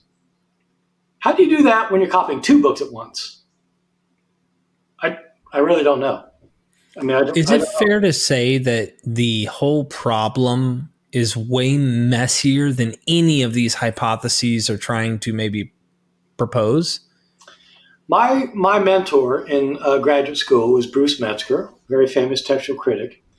And he always talked about the least problematic solution. Which solution causes the fewest problems? And that's what happens in this case. Does Q cause fewer problems than Luke copying Matthew? And I think the answer is a strong yes. It causes fewer problems. Mark Goodacre thinks the opposite. So I'll say that Mark Goodacre's views are starting to spread because he's had graduate students and he's convinced them, and so that's how it kind of works. But the majority of scholars still hold to Q. Most of them think it doesn't solve all the problems. But I'll tell you one issue that Mark Goodacre knows everything about this. He spent half of his life studying this issue, so he knows everything. But there are complications that many people would not think about. And I'll just name one for you, which is this: when we say that Matthew and Luke copied Mark, they didn't copy the same copy of Mark. They would have had different copies. And if they had different copies, the copies would have had different wording in places. Okay? So, not only that, they didn't have our copy of Mark. When we do these comparisons of Matthew, Mark, and Luke, we're doing it out of a Greek New Testament that Greek scholars have composed based on a number of manuscripts of Matthew, a number of manuscripts of Mark, and they say, well, this is probably what Mark originally wrote, this is probably what Matthew originally wrote, this is what Luke probably originally wrote, and then you compare them to see where they're similar and different to solve the synoptic problem. But Matthew and Luke did not have our printed Greek New Testament version of Mark. They had different versions of Mark. They're different from each other and different from ours. So how can you even make that comparison? And so one of Mark Goodacre's common arguments is Matthew and Luke have this small agreement. They're called minor agreements. Mark has something else, and Matthew and Luke they agree again. That shows that Luke used Matthew. It might show that. It might show that they both had a copy of Mark that's different from our Mark. You know what I mean? Yeah. There are so many problems like that's why you go with the least problematic answer. Who do you think is the most formidable opponent against Mark Goodacre's position defending Q? I was thinking of Kloppenborg, but I'm curious because I'd love to maybe make a debate happen. Would you be interested? I don't know. I'm just throwing things out there.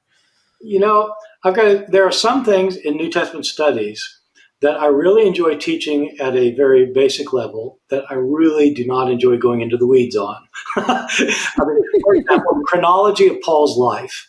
It's like there are people who are just like, this is like they spend their lives. Oh, God, where was he in August of the year 53? That kind of thing. And I'm thinking, oh, my God, no. And the synoptic problem is one of them. It's like, or the source of the pseudo-Clementines. It's like, I've got these things, I just do not want to get into to debate Mark. So who's the most formidable opponent? I don't know. I think most people just don't agree with him and don't even bother refuting him because they just think it's problematic. But Kloppenborg knows a lot about Q. I don't agree with a lot of his. Kloppenborg has a theory I don't agree with on Q. Kloppenborg is one of these people who thinks that you can show the various versions of Q. So you've got Q1, Q2, Q3, where you have these various, this was the first edition of Q. This is the second edition. This is the third edition, which is very helpful for the Jesus seminar because his first edition of Q doesn't have any apocalyptic material in it. And so that's convenient because that means that the earliest source about Jesus is not apocalyptic. Yeah, well, right. If you can divide out 3 levels of editing of a non-existent source, that's kind of problematic for a lot of us. But Kloppenborg, yeah, he would be a very good one if he's willing to do it. I just don't know. I don't know people who even bother to argue for Q because most people just subscribe to it. Dr. Ehrman, if I may, Muslims believe a certain idea of Jesus. Christians believe a certain idea of Jesus. They both believe in a miraculous virgin birth. They believe in this idea of Jesus is born from a woman and somehow God intervenes and miraculously makes Mary pregnant. If I'm not mistaken, this is both of them. if I could say, because you're the historical Jesus guy, because we know where Christians are wrong. You and me have talked about this, and we're going to hear more of that come December 5th. But where do Muslims, in their view of Jesus, get things wrong? I've done a number of interviews recently with Muslim podcast on Muslim podcasts, and it's been great fun because Muslims do revere Jesus in many ways. They have views of Jesus that in the Quran that are not. Some are comparable to what you get in the New Testament, and others are taken up from early Christian legends. And I think most Muslims don't realize that that the stories that you find in the Quran can usually be found outside the Quran earlier in Christian sources, and including, I think the one that most Christians would find problematic is that Muslims do not believe, the Quran says that Jesus didn't really get crucified. He didn't really die. That it was somebody else who got crucified in his place. And so that would be something that I think historically, I think Jesus certainly got crucified. I think this is a historical certainty. There are other stories in the Quran that will actually be, one of which will be reflected in my webinar, as it turns out, about not about the virgin birth, but about Jesus as a young boy. There's a story in the Quran about Jesus as a boy making a bunch of clay birds that he brings back to life. Not back to life, he brings to life. And this story is taken from the infancy gospel of Thomas, which is an account of Jesus' escapades as a young boy from the ages of 5 to 12. And so that's part of what I'll be discussing in my webinar, is not just the stories of Matthew and Luke about Jesus' birth, but also stories outside the New Testament about his birth and his upbringing, and this one that got picked up in the Quran. So let me give them some benefit of the doubt, because we're always critical here at MythVision, and I want to be nice. And I think one thing I have to value on the Islamic approach to Jesus is they see him as a man.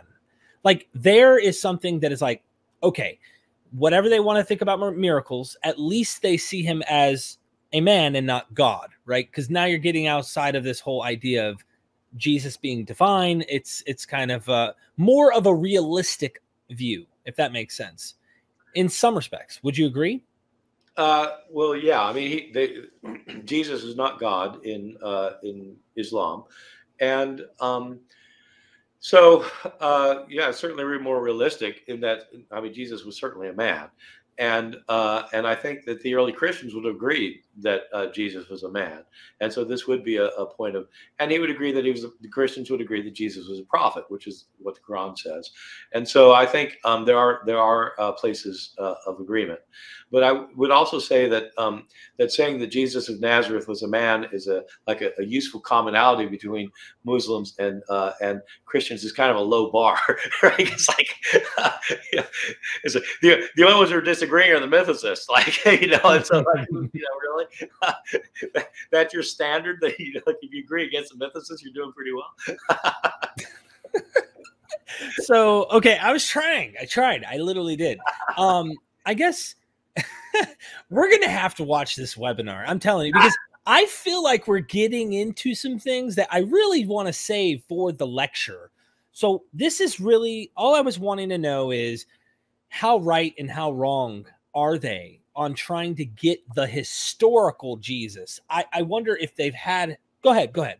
They don't have any access to the historical Jesus. The Quran has no access other than Christian storytellers, and so whatever the Quran has picked up is from earlier Christian traditions or something that it's come up on their own. That's true though of the later Gospels of Christianity as well. If you have Gospels from the 4th or 5th century, they are either based on earlier Christian traditions or they're stories that people have made up. And that's what I would say about the Quran as well. So when the Quran says something about Jesus that happens to be historically accurate, like he was a man, it doesn't provide any kind of independent verification of that. They're just basing it on earlier Christian stories. But it's interesting from a history of religion's point of view to see what early Muslims thought about Jesus. And just as it's interesting to see what early Christians said about Jesus. It doesn't mean that they were right or wrong. It just means it's interesting to see what they thought.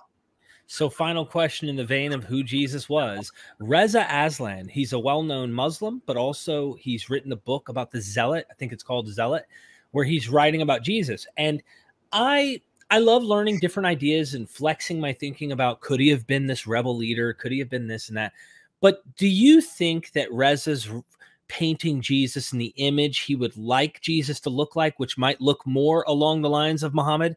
Because Muhammad was kind of a warlord, military prophet. And if Jesus was carrying a sword, he kind of matches the Islamic caricature of Muhammad in the early conquest and such. Yeah, well, that's an interesting point. I don't think I've ever looked at it that way. Reza's book, it was a bestseller. Is the first book ever that I know of about Jesus to be a #1 bestseller in the New York Times bestseller list, and it's a written very well, and it's a page turner.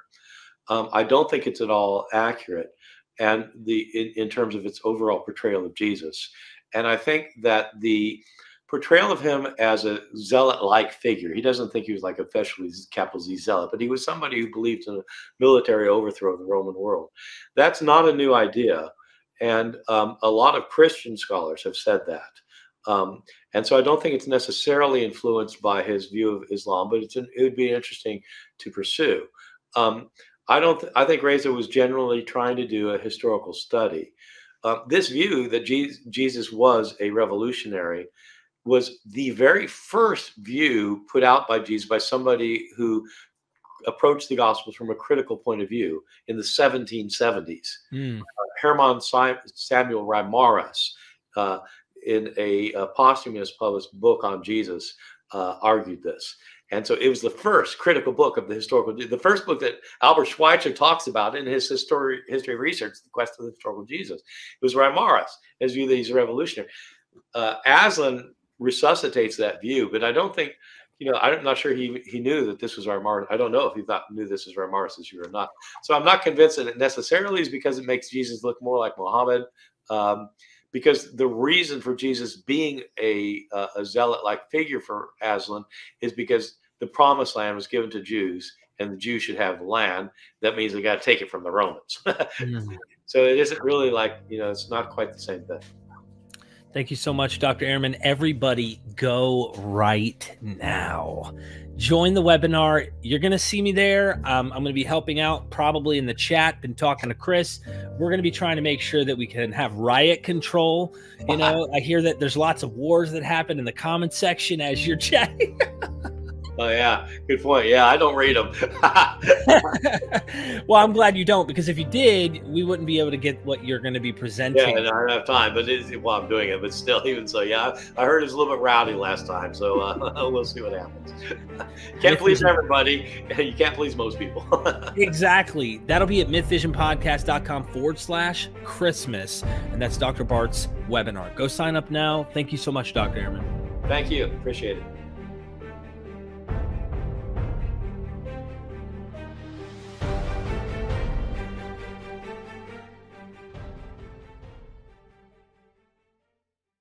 Yeah, well, thanks. It's called Paul and Jesus, The Great Divide. And the question is one that's been around among scholars for a very long time. You have this, you've got the historical Jesus who is preaching his message of the coming kingdom of God and the need to repent because the kingdom is coming near, and you want to enter into the kingdom. You need to turn back to God. In order to enter into this kingdom, you need to start keeping his law the way God wants you to. So that's the preaching of Jesus. You get it throughout the Gospels of the New Testament. And then you come to Paul, who's preaching that the way to have salvation is through the death and resurrection of Jesus. And he hardly ever mentions Jesus' teachings. And when he does mention his teachings, he doesn't, they're not central teachings to what Jesus appears to have taught. And so the question is, are they preaching the same religion? When you think of Christianity, Christianity is usually thought of as a religion based on the death and resurrection of Jesus. Well, is that what Jesus' own religion was about? Was that what he was preaching? And if not, then isn't Christianity the religion about Jesus rather than the religion of Jesus? And if so, isn't Paul the one who kind of does that. It creates this thing we call Christianity. So that's the kind of issue that we're dealing with in the course. The relationship of Paul and Jesus, where they're similar, but also where they're very, very different. I've really enjoyed this question for a long time, and learning from you and other academics. I want to take just a deep dive into some of this. I know you're going to go into the course extensively on this idea, but there have been several academics I've interviewed who kind of coined the phrase that Paul's kind of the creator, or maybe they won't use the word creator, but they'll say he is the originator of what we call Christianity. However, he has this weird list in 1 Corinthians 15 where he claims people before him supposedly were eyewitnesses, probably visionary states or something, depends on who you're reading, of Jesus' resurrection, a resurrected Jesus. He also persecuted Christians, as you've mentioned elsewhere. So what is he persecuting them for? What is their message? Are they already preaching a death, burial, resurrection idea about Jesus? Or could this be something different? And that Paul, as he says in Galatians 1, he receives this gospel through revelation, not of man, but directly from Christ. I don't know the answer, but that's why I'm interviewing you, to get you to tease us for your course, because I'm sure you're going to go into several of these things. Were these New Testament scholars who've said that Paul originated Christianity? You don't need to name names, but I mean, are they experts? Yes, there's some New Testament scholars that would say, I guess you'd say, what we consider Christianity. Oh, yeah, that Paul was the founder of Christianity. Okay, yeah, that's been a line that was around. It used to be a very common line. I think it's less common now because most people recognize what you say, which is that Paul himself heard about Christianity before he became a Christian. And so whether or not he was persecuting people, it's almost, I think he certainly was persecuting people, but I think the problem is that if you look at Paul's chronology, if you look at, like when Paul writes his letters, he sometimes say, 3 years later I did this, and then, 15 years later I did that. You get these chronological designations. And what historians do is they take these chronological things, and they take the letters, and they take the book of Acts. They put it all together. It's a complicated process. People spend years doing this. But when you do all this stuff, when you crank it all out, it looks like Jesus converted to be a follower of Jesus about 3 or 4 years after the crucifixion. And so, you mean Paul? You said Jesus converted to become a Christian. Oh, well, right. We'll call that an Orthodox corruption. That's a corruption of the text, only as the correct. Yeah, okay. Yeah. No, Jesus never did convert. Paul converted 3 or 4 years after the resurrection. And so to say that he originated Christianity would mean that there was no Christianity. There was nobody who believed in Jesus before, during those first 3 or 4 years. And that strikes me as completely implausible, especially because he himself talks about having arguments with those who were apostles before him. Well, what were the apostles of exactly? And so I think it's implausible to say he started the whole thing. It would be fair to say that he promoted Christianity more than anyone else that we know of in the period. He developed the theological ideas of Christianity more than anyone else we know of in the period. Historically, he's far more important than anyone else in the period except for Jesus. That doesn't mean that he's the originator of Christianity, though. It means something else. I mean, Darwin was not the first who came up with the idea of evolution, but we talk about him as if he was. But of course, he had predecessors who were starting to lean this way, and he had special ideas of his own. Paul had special ideas of his own.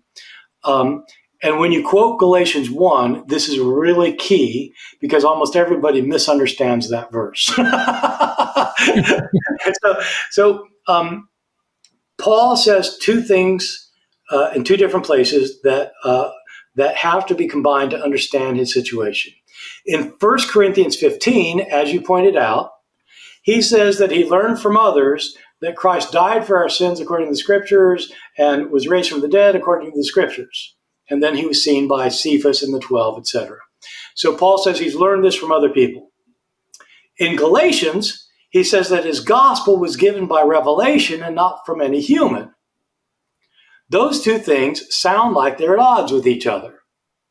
But they're not at all at odds with each other, because he's not talking about the same thing. In 1 Corinthians 15, he's not talking about his version of the gospel. He's talking about the understanding of Christianity that every follower of Jesus had, that Jesus died and was raised from the dead. His gospel in Galatians is quite clear if you just read Galatians 1 and 2 very carefully. His gospel is his particular understanding of the death and resurrection of Jesus, which says that Gentiles don't have to become Jews in order to be followers of Jesus. So if I may, just to interject here to splice this up a little more into detail, is that death, burial, resurrection was probably already an established belief or understood thing within the Christ movement or the Jesus movement. Paul is not the originator of that. What Paul seems to be the pioneer on is, oh my goodness, I'm on a mission to the Goyim, to the Gentiles, to the ethne, and the nations, and this is my gospel, that they do not convert to become a Jew in order to have salvation. Yes, I think that's absolutely right. I think that's right. I don't think there can be much debate about that, really. I mean, I think yes, yes. Let me ask you a tough one. There's debate about it, but there's debate about everything. But I mean, yeah, no, that's.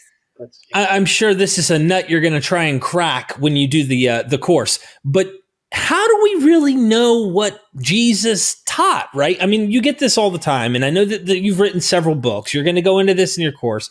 Can we honestly trust, looking at these Gospels, you know, I'm with you on the text critical and looking at this as a skeptical kind of what Jesus really said. Did he really talk about his death, burial, and his resurrection, or is this ad hoc or something added, you know, to him after his death by the authors? In several places, it seems to give that nod that the author is putting into Jesus' mouth, or some of his parables sound like something the temple's already destroyed and they're writing some type of parable, which makes sense of that kind of criteria.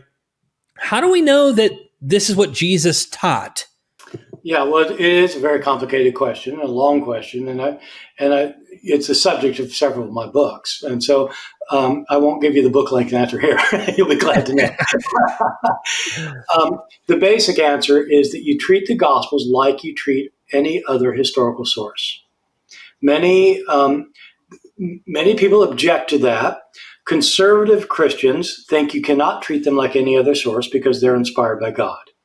But historians understand that inspired by God is a theological claim, and historians don't base their analysis on one theology or another. They don't base it on a theological claim.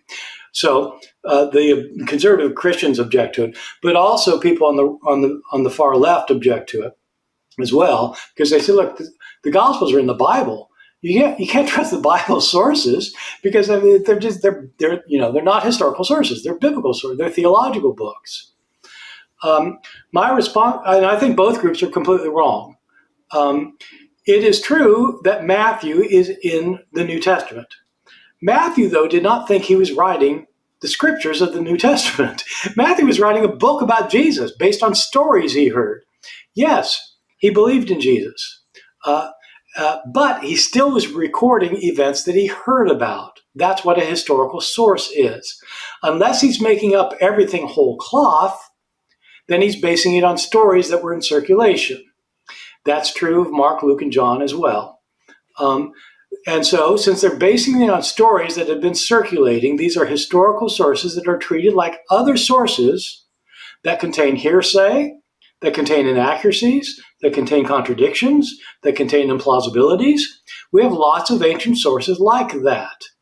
We don't discount them as historical sources. We don't say, well, you can't trust anything then. I mean, you can say that, but you could say that about any, if you have suppose you have a soldier from the Second World War. Suppose you have two soldiers. Suppose you have a German soldier and an American soldier from the Second World War that are both describing the Battle of the Bulge. And let's say these soldiers weren't actually in the Battle of the Bulge, but they heard them from buddies. Okay? So if you're trying to reconstruct what happened at the Battle of the Bulge, do you ignore sources like that? Oh, yeah, but, the German has his German view, and he thinks, the American has the American view. So, you can't use them because they're biased. Of course not. You look at what they have to say. You compare them to one another. You can look at plausibilities, and you do a historical analysis that's based on, do you have independent attestation of events? Is something clearly expressing the bias of one party or another? Is another, these are the kinds of things you look at, whether you're doing the Second World War or the historical Jesus. And so you can't just throw out the Gospels because they're in the Bible, because the authors didn't know they were writing the Bible. They were just writing stories of Jesus they heard. Before we move forward on this, it's really interesting is, what if one views the gospel genre not in historiography at all? What if they're looking at them in a more mythic, some mythic category, or something that maybe looks similar? Matthew and Luke kind of has a biographical look to it, cradle to grave, but Mark and John don't. So what if we're looking at the genre and it's not, we're not looking at it as historiography? Can we then approach this and wouldn't that cause people to be more skeptical, I guess, on what we're reading as factual? And in that question, I guess, is like, you're taking the oral tradition kind of route, that there's like stories and oral things that are coming into the Gospels. There are other scholars, I'm sure you're aware, that try to go, well, we don't think that we should take the oral tradition route into what we're reading in the Gospels. They take more of a literary approach or something else. What are your thoughts about that? Well, those are two very big questions. And I'd say they're questions that are different from each other. The first has to do with the genre of the Gospels. And, if you want to go kind of like, I think you said, the mythical route. Right. So I don't think what you do is you kind of choose something, you pick something out of the air. I think what you do is you read a lot of ancient literature, and you try to see how literature works. So you have all sorts of different kinds of writings from the ancient world. You've got philosophers, you've got historians, you got biographers, you got people writing religious texts, you got people writing myths, you've got people, you've got hundreds of different kinds of writings. And so what you do is you read massively, and you try to figure out, well, how does this kind of group of writings work together? Like, you have groups that are trying to do historiography. Like, suppose you've got histories of Rome. Okay, so how do they work? Their history, and so they're similar because they have this characteristic, these are the characteristics. They have lots of things different from each other, but they have these characteristics that hold them together as a genre of literature. And you have these other things. You got these myths, and this is how they work. Boom, boom, boom, boom, boom. And you've got poetry. You've got epic poetry. This is what epic poetry looks like. And so this is what you do with modern literature. Of course, you've got short stories. You got limerick poems. You've got biographies. You got histories, you got sports page articles, you got things, and like all of these genres have things in common with each other. But the only way to know it is to read a bunch of them to see what the things in common are. And then if you pick up a book, suppose you pick up a book and it doesn't have a cover on it, but you're reading this thing, you're trying to figure out what this thing is. Well, you look at what's written in it and you decide, is this a biography? Is this a science fiction novel? Is this a collection of poems? Right? Because you know what the genres are. Okay? So when you approach the Gospels, that's what you do. You've read widely in Greek and Roman literature, and you ask, what is this like? Is it like myths? Is it like like histories of Rome? Is it is it epics? Is it what is it like? And so scholars who do that for a long time now have said, look, basically these are biographies. There are a lot of biographies that do not begin with the birth of a person. Biographies can begin in mid-story if they want to. And so there are certain generic features to biographies that biographers talk about. Plutarch, Suetonius, etc. We have biographies, and they're pretty darn similar to the Gospels. The Gospels are different, but they're not sui generis. They're not like their own thing. They're very much like biographies, especially biographies of religious people. They are far more like the biography of Apollonius of Tyana than they're like Hesiod's myths about Zeus.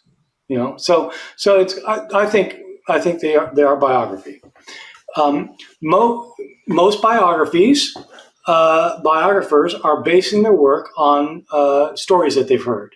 Sometimes written sources, sometimes stories. But Plutarch, for example, will talk about what he's heard about this person or this person. He's heard this story, and he's heard that story. These are the different versions that he's heard, and he reports them because he's heard them.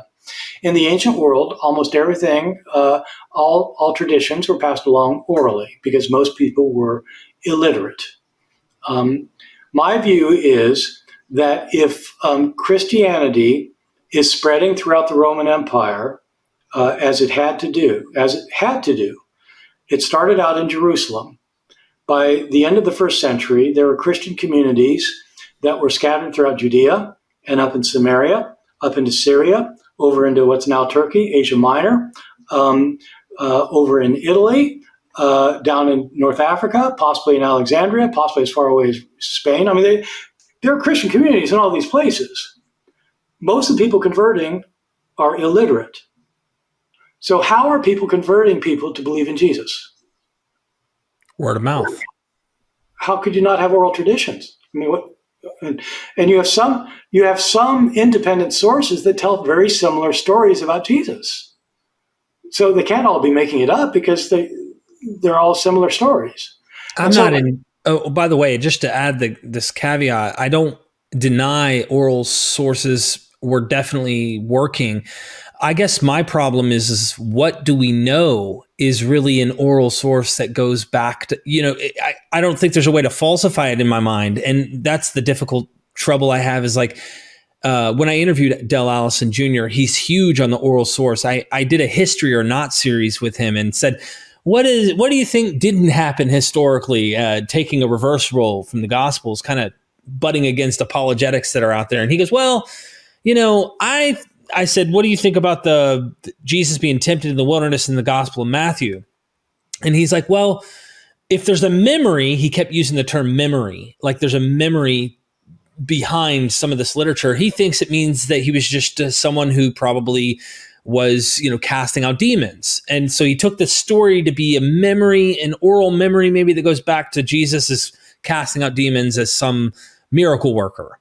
And I don't say I can't say that's not true. I just don't think that for that case, right, that there's a good way to even prove that that's the case. And so I'm wondering, using the oral approach, how far back can we really be confident that something really does go back to Jesus? Do you see what I'm saying? Yeah, I do. I mean, there are two questions that I think you're asking. One is, how do you know it goes back to an oral tradition at all? Right. Why don't you just say these gospel writers are elite literary people who are coming up with their stories? And so that's one question. Another question is, if in fact there are oral traditions behind these accounts, which I think there have to be.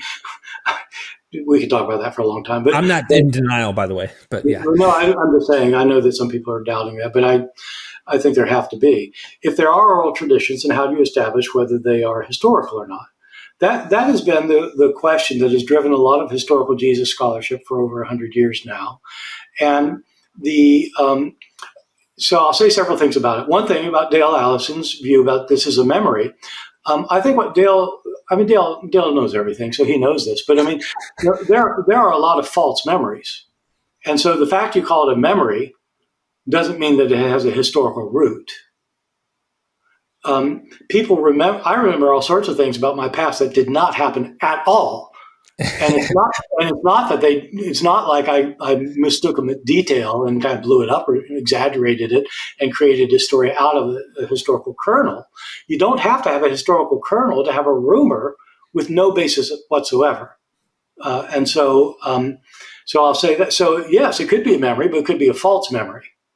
And so my book. So the book that I think is the most important book I ever wrote that nobody read is about memory and about memory studies and about how oral traditions work and how that relates to the historical Jesus. And my book isn't based on like what New Testament scholars say about oral tradition. It's based on what actual experts say about oral tradition, like Nice. anthropologists.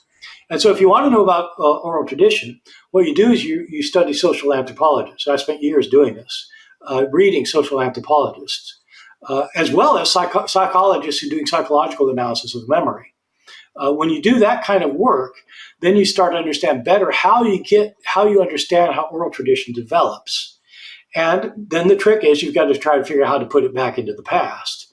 But there are criteria that people use in order to know whether a story in the Gospels goes back to Jesus or not. And it's not ever, almost never. It's almost never going to be a slam dunk case. It's going to be, that's more probable than this. From my view, Dale's view that this is about Jesus casting out demons or something is, I don't find that plausible. I don't know what the evidence is for it. But I do know of, I can think of really good evidence for it just being a rumor about Jesus that started. I want to just up front, let's just say, okay, what we're reading in the Gospels, apart from some spots where we might think the author's putting in either Pauline theology or this death, burial, resurrection, what post happened to Jesus, let's ignore the stuff that you as a scholar and historian would say, hey, I don't think Jesus said that or did that. What do you think opposes Paul's teachings, and what does Paul say that you think opposes what you think Jesus actually said? Are there some teasers you can give us? Because I know your course is going to go into this, but are there any things you can tease us with to just say, I think Jesus probably said this, which would be a different thing than what Paul said here, and Paul says this, and they're in opposition? Yeah, well, lots of things.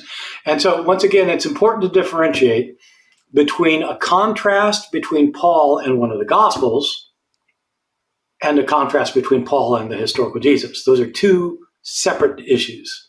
Right. Just to explain that for a second before I get to your question, I think you can show that Paul and Matthew had very different understandings of the Jewish law, for example.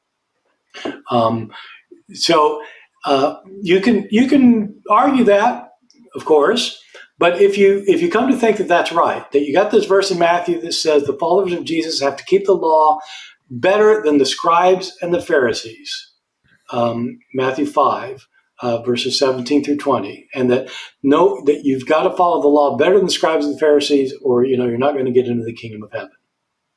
If you contrast that with Paul, who says that no one is made right with God by following the law, and that Gentiles don't have to follow the law, that kind of seems like there's odds. And so you can work that out. But that would be a contrast between Matthew and Paul. The question, so that's one set of questions. That's a very, very, very important set of questions. Another important set of questions is the one that I deal with in my course, which is, what can you establish about what Jesus really himself actually said and what Paul actually said, and are they at odds? And so this is where, of course, at all these things you're dealing with probabilities, but if you don't deal with probabilities, you don't deal with history. You can just say, well, I don't know anything happened in the past, and then basically you're screwed. If you don't think you can know anything about the past, you're not just screwed. Our culture is screwed. If you say that there wasn't a Holocaust, I'm sorry, but we're screwed. Or if you say that this presidential candidate was completely telling the truth when you know that he was lying, we're screwed. So I think it's important to be able to know what the truth is. I think the truth really matters. And the only way to know historical truth is through probabilities. So I think it is really probable that both Jesus and Paul were apocalyptic Jews who thought that the end of the age was coming soon, and that God was going to intervene in history, and he's going to wipe out everything that was opposed to him, and he's going to bring a utopian kingdom here on earth. Jesus taught that the way to enter into that kingdom was by keeping God's commandments. To return to God, you're not obeying God. You need to return to God. You need to repent, and you need to completely commit yourself to God, and you need to start loving your neighbors yourself, helping those in need, taking care of the poor and the hungry, the homeless. You do those things, and you will enter into the kingdom. I think you can show that's highly probable what Jesus taught. And it absolutely is not what Paul taught. Paul taught that helping others is a good thing, and you should do that. But you are not capable of being good enough to satisfy God, because you are controlled by a power of sin that forces you into alienation from God. And the only way to conquer sin is by believing in the death and resurrection of Jesus and being baptized. You do that, and then you can enter into the coming kingdom. Well, is that the same? And so, like, one way to put this is, if Jesus is right, that you could turn your life around and start following the commandments and then enter into the kingdom. If Jesus was right about that, then why did he have to die? You could just turn your life around. Paul said he had to die. The death and resurrection is what matters. And if Jesus is right, that, Jesus' teachings, the Sermon on the Mount, for example, is just filled with wonderful ethical teachings about how to live. Paul doesn't mention them. I mean, for him, he said, to Corinthians, he says, the only thing I knew among you was Christ and him crucified.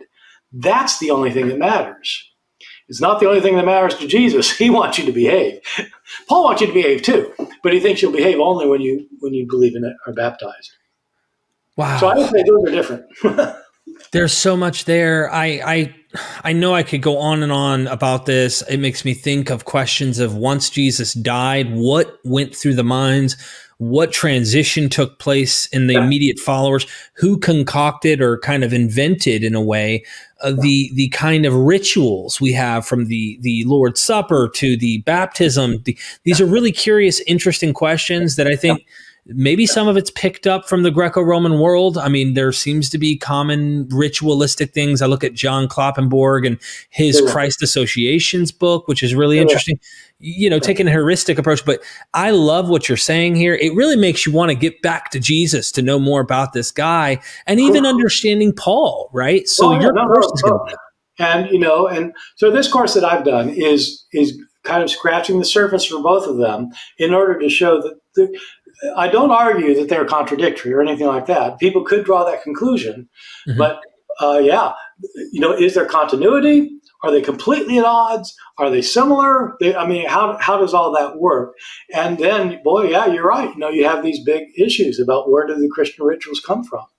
Baptism, probably not from the Greco-Roman world, but the Eucharist, probably from meals. And so Christian history is it's a really interesting thing. So, but this to me, Jesus and Paul, is like one of the fundamental issues, the basic things. Is Christianity what Jesus preached or not? And if Paul's preaching is right, then how could Jesus' preaching be right? Whoa. Okay then. Wow. So just so everybody knows what they will get here, you can go, you'll own it for life. 8 lectures, Paul and Jesus, the Great Divide. Did Paul and Jesus have the same religion?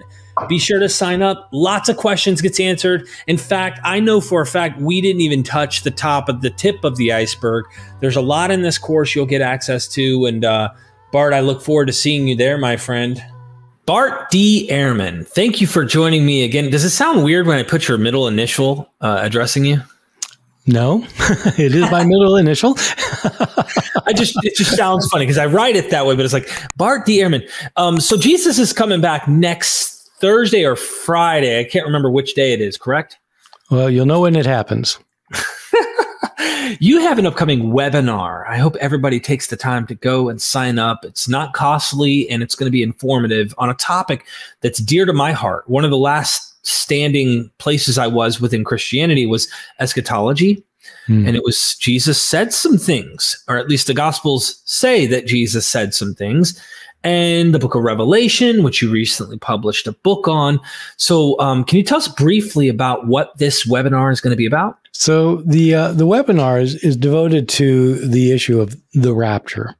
The rapture is this idea that you find in fundamentalist and conservative evangelical circles that says that Jesus is coming back, probably soon, to take his followers out of the world. The followers of Jesus will be raptured. They'll be snatched up, which is what rapture means. They'll be snatched up and taken to heaven, so that they don't have to experience the next 7 years.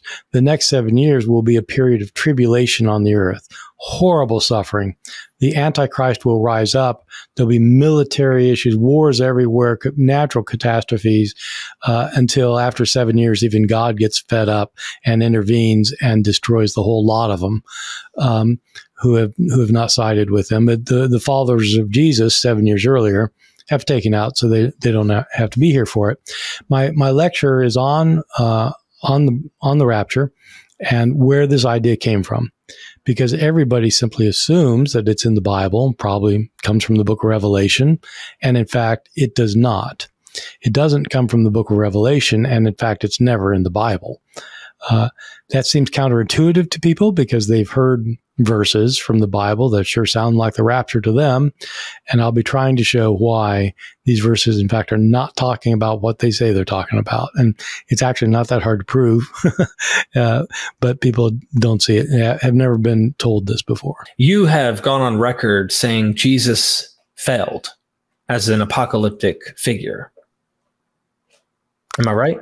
No, I don't think I've said he's failed, but I have said he was wrong. Okay, so I don't like to think of Jesus as a failure, but Jesus thought that the end was coming in his own generation. He like other apocalypticists, he thought the end was coming in his generation. And no, he was wrong about that. It did not happen then. So if we take your particularly, it's not just yours, it's a scholarly assessment that Jesus expected the Son of Man, which was not him, to come soon, and the kingdom of God, which was going to be a real, physical, actual kingdom of God on earth, which seems to be depicted in some way. Revelation, this millenarian figure named John on the island of Patmos, seems to have also this idea that God's actual kingdom is going to come to earth. Whether we interpret it that way or through the lens that, well, the Jesus is the one who's going to come and he's the Son of Man, both of those failed. No matter what path you take, it fails, unless you're a Gnostic who imagines this in some esoteric spiritual way. But then again, nothing actually happened, right? The book of Revelation does think it's going to happen soon, and that it did not happen. But there have been, for the course of most of Christian history, biblical scholars and theologians have insisted that Revelation was not predicting that. It's not that they were Gnostics. They weren't Gnostics. But going back to St. Augustine in the 5th century, St. Augustine argued that when the book of Revelation describes the future millennium on earth, where there'd be 1,000-year reign of Christ here on earth, that he was actually talking about what was going to happen when the church took over the Roman world, that the church would reign on earth, and that Christ would rule through the church. And during the millennium, in the book of Revelation, Satan is bound and is unable to harm anybody. And according to Augustine, Satan cannot hurt anybody in the church because they have the power of God behind them. And so Satan is bound for anyone who believes. And so the interpretation of Revelation that lasted over century after century after century until relatively modern times was not that it's predicting the future. John himself thought he was predicting the future, but not in the way fundamentalists think. But he did think this was going to happen soon, and so he did fail at that. He was wrong about that too. But it's not that Christians have always thought that. Christians typically have thought that it's happening now. The millennium is now. There's so much thought on this, and of course, I'm sure you're going to cover a lot of this in the webinar. I recently interviewed Robert J. Miles and James Crossley on the book Jesus, A Life in Class Conflict. And we were talking about Revelation in passing and this millenarian idea. I'm throwing out a few names. You know all of these people. Dr. John Dominic Crossan, his approach. And ultimately, what we walked away, and I'd love to get your thoughts on the book of Revelation being written by this guy named John, who is a millenarian. He thinks that it's going to happen soon, apocalyptic wise, that God's going to come, bring revenge and judgment. But they think that there's some of that. There's still this like continuity to Jesus as a figure in a similar vein. I know that John's writing this later at the end of the first century, but that in that same vein, there's some connection. Do you think that while there's big differences, do you think there's some connection? Because you've mentioned in the past that Jesus's teachings were more love the poor and help the poor and stuff. And I know John's not mentioning that. I think he might be traumatized by what happened in 70. But do you think that behind the message of Jesus, it's like, well, God's going to come and make the least the first, or the last first, and the ones on the bottom on top, which means he is still going to destroy and kick the butt of those who are rich, who are, being the way they are toward his people. So there's still a butt kicking coming. It's just not as bloody and wrathful as we see in Revelation. Well, no, that's been my argument about Jesus for as long as I've been a scholar, is that contrary to John Dominic Crossan, who does not think that is what Jesus was all about, I think Jesus was an apocalyptic prophet. He thought that the end of the world was coming soon, that God was soon to intervene. He was going to destroy everything and everybody opposed to him, and bring in a kingdom where those who lived righteously would be rewarded. And so the issue for me with the book of Revelation is not whether it has an apocalyptic view. I mean, obviously, a book called The Apocalypse is going to have an apocalyptic view, and in the apocalyptic Jesus had an apocalyptic view. So they have apocalyptic views, but the way they work out their apocalyptic views are radically different from each other. In Jesus' apocalyptic view, for one thing, when God destroys his enemies, he's not going to torture them. He destroys them. In the book of Revelation, God destroys people after torturing them. And so that's, I don't think Jesus thought that at all. There's nowhere in the Gospels. There's nowhere. Jesus talks about the destruction that's coming, it's an annihilation. And John, in the book of Revelation, makes clear that it's not an annihilation. At one point, one of the catastrophes that hits the earth is that these locusts come out of a pit that spread all over the earth, and they have the power to inflict pain. They sting everybody except for the followers of Jesus. They sting everybody, and these people are in excruciating pain for 5 months and are not allowed to die. And so there's nothing they can do about it. And that's one of the punishments that God sends, that Christ sends in the book of Revelation. And, that is just not Jesus of the Gospels. Jesus of the Gospels he's not into the torture and into the prolonged agony. And so there's that difference. And the other difference is that the book of Revelation maintains that there's only a tiny slice of people that are going to survive this coming onslaught. It's not even all Christians.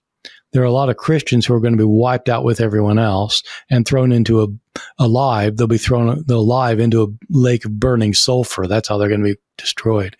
But including a lot of Christians. And it depends precisely that you believe precisely the right things about Jesus, and you do precisely the right things about Jesus, which are the things that John himself believes and does. You do those things, you'll survive. Otherwise, it's off to the lake of fire. And that's not at all what Jesus taught.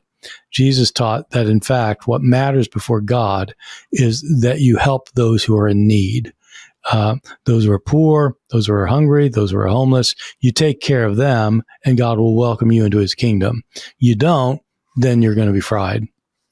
It's almost like John is obsessed with the idea of just separating yourself from Rome, really, in the participation in Rome. That is the achievement of not getting destroyed. He's so obsessed and angry, and this is me reading into it, but I imagine PTSD or some hatred toward what they did to the Jews in 70. And Elaine Pagels wrote about this in her book on Revelation, kind of wanted to get your comments on where, here's Rome, a male in this figurine. There's some gender studies that can be done on this, where there's a rape act on each nation with a blade to the throat of the woman, which represented the Jews. And so here's this man saying, God, how long? No, you're going to come in and I know what's going to happen. So the message isn't so much of like a conflict of treating poor people or people who are hungry or things like that. It's more like segregate or separate yourself from what Rome is doing, and that Rome is the bad guy in the whole picture. Is that correct? Yeah, well, I agree. I agree that Rome is the problem for the book of Revelation. I think it's quite clear. One of the things I do in my book on Armageddon is try to show how we know that, because for anybody who knows what to look for, historical scholars, this is just commonplace. When he talks about the beast from the sea that is referred to by many people call him the Antichrist. The term Antichrist does not appear in the book of Revelation, but this is the figure they call the Antichrist figure. It's quite clear this is the Roman emperor, and the enemy is the city of Rome. The whore of Babylon in chapter 17, the whore of Babylon is Rome, and that can be demonstrated from the text itself. 666 is a reference to the Roman Emperor Nero. This can be shown from the text itself. And so I do all that in my book. The one thing I disagree with is that I don't think that I don't know that this author was Jewish. I don't know that he was Jewish, and I don't know that the destruction of the temple per se that is caused him a lot of anxiety. He clearly thinks Rome is the problem, but it's not the Roman treatment of Jews that's the problem. It's Roman treatment of Christians, whether they're Jewish or not. And so that's in this book. It presupposes that the vast majority of the followers of Jesus are non-Jewish, and so I don't know whether he was Jewish or not, frankly. But definitely Rome is the enemy. Now, what do we do with Paul, right? We talk about Paul. In some ways, you see it contradict Jesus, of course, in his letters versus what we find in the Gospels. But Paul's view of what is the parousia, you also find this language in Revelation of this kind of parousia, the coming of the Lord. And it seems like this author is aware of the Sibylline oracles. At least I've seen Nero Redivivus play its role in some of the Sibylline oracles as we see it in Revelation. So I'm kind of wondering, what does Paul contradict this guy, John? I mean, Elaine Pagels, I think, tried to make a point that she even thought maybe there's a jab at Paul in like the second angel to the church, where there's this idea of like meat sacrificed to idols. And anyway, like, I don't know where you fall on some of these details, but what are your thoughts about John and Paul? Do they contradict in their views of the end? They're broadly very similar, that there's Jesus is coming back to destroy his enemies and will bring in a kingdom. So they're broadly similar in many ways. I disagree with Elaine on this point. I don't think that Paul is the target of the book of Revelation. I think there's very slim evidence for that. The one point where they do overlap, they overlap in a number of points, but the one point has to do with food offered to idols, whether it's appropriate to eat it or not. Paul talks about this in 1 Corinthians chapters 8 and 10, and he thinks basically, you should not eat the meat. He talks about the pluses and minuses basically and says, yeah, but in the end, don't do it. John has a very decided view that anyone who is a follower of Jesus who eats meat that has been previously offered to an idol has committed a sin that will be punished horribly. God will destroy this person. His most vivid image of this is in his discussion. It's not of a Paul figure. It's a woman. It's a woman prophetess in the city of Thyatira. So it's a woman, and she's active in a particular church that Paul has never been associated with, Thyatira. And John calls her Jezebel. Jezebel is the name of a wicked queen who really was bad news for Israel in the Old Testament. And this woman is bad news for the Christians, according to John, because she thinks it's okay, John says, to eat the meat, as did some people in Corinth when Paul was writing them. It's okay to eat the meat. And the background of this, if you don't mind, I take a second on this because it's a really important passage. I love it. The background of this is that in the ancient world, you didn't have butchers who were just kind of setting up shop. Most people didn't eat meat a lot because it was expensive. But if you did eat meat, usually, almost always, it was meat that had been sacrificed in the temple. You've got a family party, or you got a block party, or something, you got a neighbor party, you got a city party, and you go to the temple and you're going to have some meat, and you sacrifice the animal to one of the gods. And the meat, then the priests slaughter the animal and they butcher it and they skin it, and they burn the skin and the bones and the fat to the gods, or to the god. And then the meat gets, taken for the people to eat, and whatever is left over, the priests sell. And so if you're going to eat meat in the ancient world, you're buying temple meat. And so Christians wondered, is that okay? Because it's been offered to a god. And some are saying, we get more of this in Corinth, but in 1 Corinthians, but some are saying, well, yeah, that's okay to eat. Look, these gods don't exist. You're not really sacrificing to a god. If there's no God there, you can't eat meat offered to a god if there's no God. And so it's okay. They're just they're mistaken about this. And other people saying, no. This is participating in pagan worship. You can't do it. And Paul weighs in and says, yeah, okay, don't do it. But John weighs in and says, oh my God, if you do this. So Jezebel is saying it's okay to do. We don't know what she was saying. To put a good read on it, she might be saying, look, your neighbors invite you over for a meal and they're not Christian. You're Christian. Go to the meal, eat their meal. They serve you meat, eat the meat. It'll give you a chance to talk to them about Jesus. You can spread the word. Maybe they'll get more interested. You can invite them to the church. And, she may be saying something like that. But John thinks that she's the spawn of Satan for allowing people to eat meat offered to idols. And he said, this is in one of the letters that Christ dictates to John, that he sends to this church in Thyatira, where Christ says that this Jezebel has urged people to worship idols and to commit fornication in Jewish thinking and then Christian thinking after it. Idolatry was always connected with sexual sins for some reason. So he says that Jezebel is doing this, and Christ says, in Revelation chapter 2, that I will take Jezebel and I will throw her on a bed. Okay, so now some translations say hospital bed or sick bed. No, the word is bed, and she doesn't get sick as in a hospital. Men come and have sex with her. Christ has thrown her on a bed. Men come and have sex with her. We're not told if they are raping her or if she's willing to have sex with them. But Christ says he's going to plague these men and he's going to kill her babies. Christ is going to kill her babies. This is Revelation chapter 2, verse 22. So the outcome is very similar to Paul's, don't eat the meat, but the view of it is really quite drastically different. I want people to let that sink in for a second. It's a horrible scene. This is Christ. This is Christ. And so this is part of my view in my book on Armageddon is that the view of Revelation, the understanding of Jesus in Revelation is not the understanding of Jesus in the Gospels. And I don't think the view of this author, John of Patmos, I don't think his understanding of Christ is Jesus' own understanding of himself or of his gospel. And there's a mention of Satan's throne too. I don't know if you've done any background knowledge on that. What the heck is that about?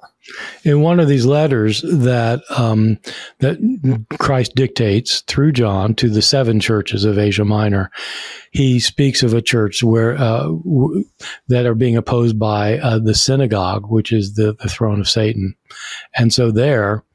The Christians, the synagogue, the Jewish community, is understood to be empowered by Satan. Okay, that's not very ecumenical. Yeah. This fits why you were saying maybe we don't even know what this author, where, if they're Jewish or not, and it might fit within the trope of what we see happening later at the end of the 1st century, start of the 2nd, with this anti-Jewish or anti-Judaism, I'll say, rhetoric. People use crazy arguments to argue this guy's a Jew, and he may be a Jew. John was a Jewish name. But he's living at the end of in the 90s. You know, Peter wasn't a Christian name until Peter came along, and then till Jesus renamed Peter, then people started calling their kids Peter. So I don't know if this is a Christian who's named this person, their child, John, after one of the famous Johns, or whether, I don't know. He's not called John the son of Zebedee. But people use crazy arguments to say, well, he's got to be Jewish. You know, he quotes the Old Testament a lot. You know, he refers to the Old Testament. So he's got to be Jewish, right? Who else would know the Old Testament? And you think, what are you talking about? I mean, what? I mean, have you read anything? These scholars say this. I mean, First Clement was written just about the same time. First Clement is written by a Gentile, and the whole thing is about the Old Testament. The idea that only Jews knew the Old Testament, I mean, Christians, people who became Christians, who converted, or people who grew up in Christian families by the end of the first century, of course they knew the Old Testament. They quote it. And so when Paul writes 1 Corinthians, he's writing to people that he says were pagans. And he has the most complicated interpretations of the Old Testament. And he expects his readers to know what he's talking about. So it's a silly argument to say that if he quotes the Old Testament, he's got to be Jewish. Wow. I have one more question for you, Dr. Ehrman, and that is all the research you've done over the decades, you know, your scholarship. Would you say learning the historical, cultural significance to the context of the material we're reading, the book of Revelation, Paul's letters, the Gospels, whatever it may be, do you think that knowing that historical context played some role in you not believing it literally is true anymore? I mean, another way of phrasing it is, do you think finding out who, what, when, where, how, and why played a role in your deconversion? From Christianity? Yes, sir. No, I don't. I have a lot of Christian friends, scholar friends, who would agree with everything I've said today, who are still Christians. I met up with one of my best friends last night, who's a Presbyterian minister, who agrees with everything I would have said just now. And so this kind of information will almost certainly, if you really look into it and buy into it, it will almost certainly lead you away from being a fundamentalist. It will be, and you know, you're going to have trouble staying in the evangelical camp, even as a liberal, although you could do. But there are plenty of Christian scholars who are experts on Revelation. I mean, I think, famous scholars that you know, if you know anything about the book of Revelation and you know who's written about it, say in the last 20 years, New Testament scholars, most of them are Christian, almost all of them. I can't think of anybody who's not a Christian, actually. So this is not what leads you away from faith. This leads you to an informed faith. So people who are Christian can still be Christian. Being Christian does not mean you believe in the Bible. Right. Being Christian means that you have this idea that there is a divine being in the world, and that Christ in some way manifests this divine being so you can understand God better or relate to God better. There are lots of different kinds of Christian. I left Christianity because I thought that I could no longer accept the idea of a powerful and loving God in charge of this world, given all of the horrible, horrible suffering in it. And I just got to a point, I didn't believe that there's a God who's active in any way at all in this world. So that's why I left Christianity. It had nothing to do with knowing that there was no rapture in the New Testament, or that the 666 is Nero, or that the enemy of Revelation is Rome. It's got nothing to do with any of that. That led me away from being a fundamentalist and moved me away from being an evangelical to being a liberal Christian. But liberal Christian scholars agree with most of this. So in that question, sorry, I'm keeping you just a tad bit longer here, is that you're hitting something important to me, is like, as a liberal Christian, that meant you probably still accepted that Jesus rose for some reason. I know John Dominic Crossan doesn't. He thinks it's more of an allegory or something. But like, as you deconverted, did your perception of the resurrection also change? Because now you're like, okay, God, how could he allow all this evil, this suffering, this wicked stuff that we see around us, like children and cancer and you name it. Oh, the list can go on.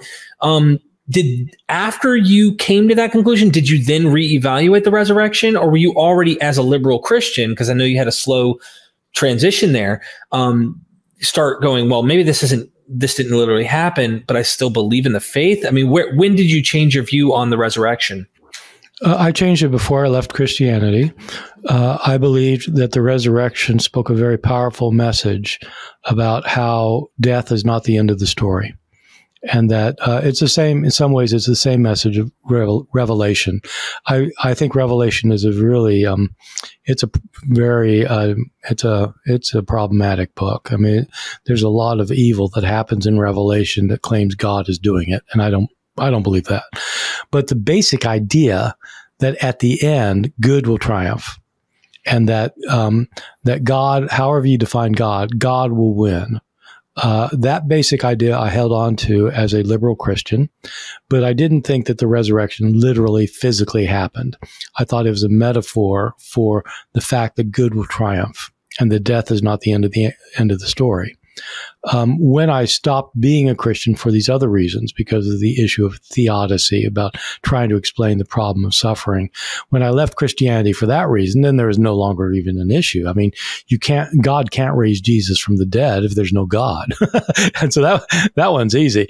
But as a Christian still, and again, I know a lot of Christian people, scholars, who don't believe in a literal physical resurrection of Jesus. They don't think that happened. They don't believe in a virgin birth. They don't, that isn't what they think Christianity is all about.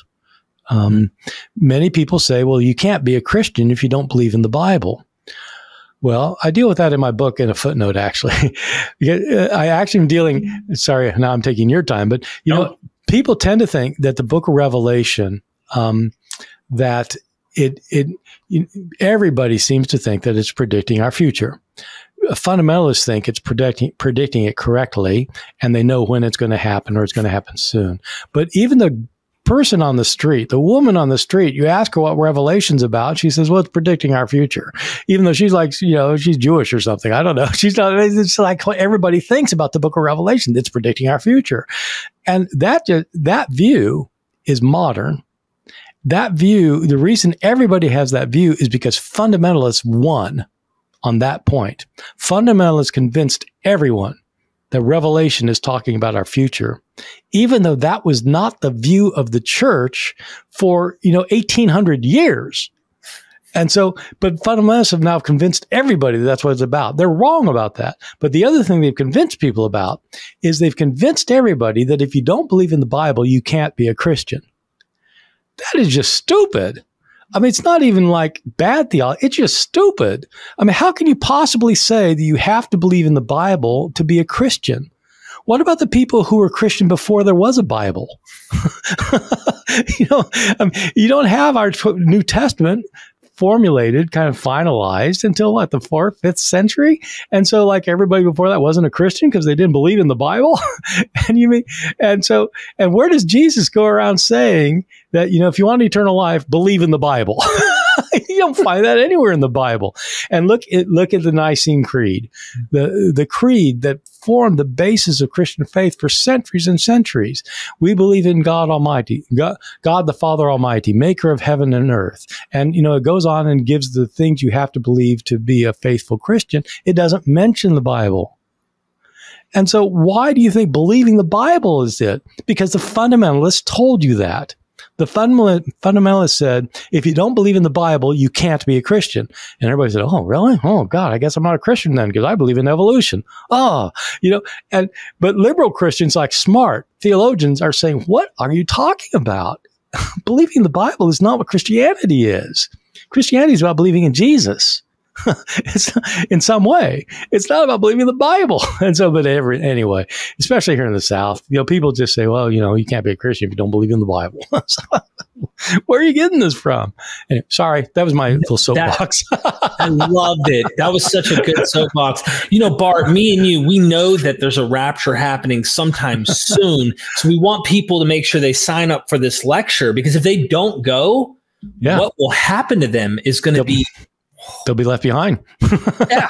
And you know what happens to people who get left behind? Ooh, it's bad. Very bad. Very, very bad. So you don't want to be left behind. You really don't, Bart. I'm excited about this lecture. I always enjoy learning from you. All of your courses, of course, they can go to your website and check them out. This one is going to be amazing. It's going to be live. We can go check it out. Thank you for giving us your time today and teaching us a little bit about Revelation. We've got a real deep sneak peek. Get the book, sign up for the course. Any final words from you? No, but except also go to my blog, the Bart Ehrman blog. I talk about this stuff all the time, 5 times a week, every blog post going back 10 years, and I raise money doing it for charity. So why not? Thank you, Bart.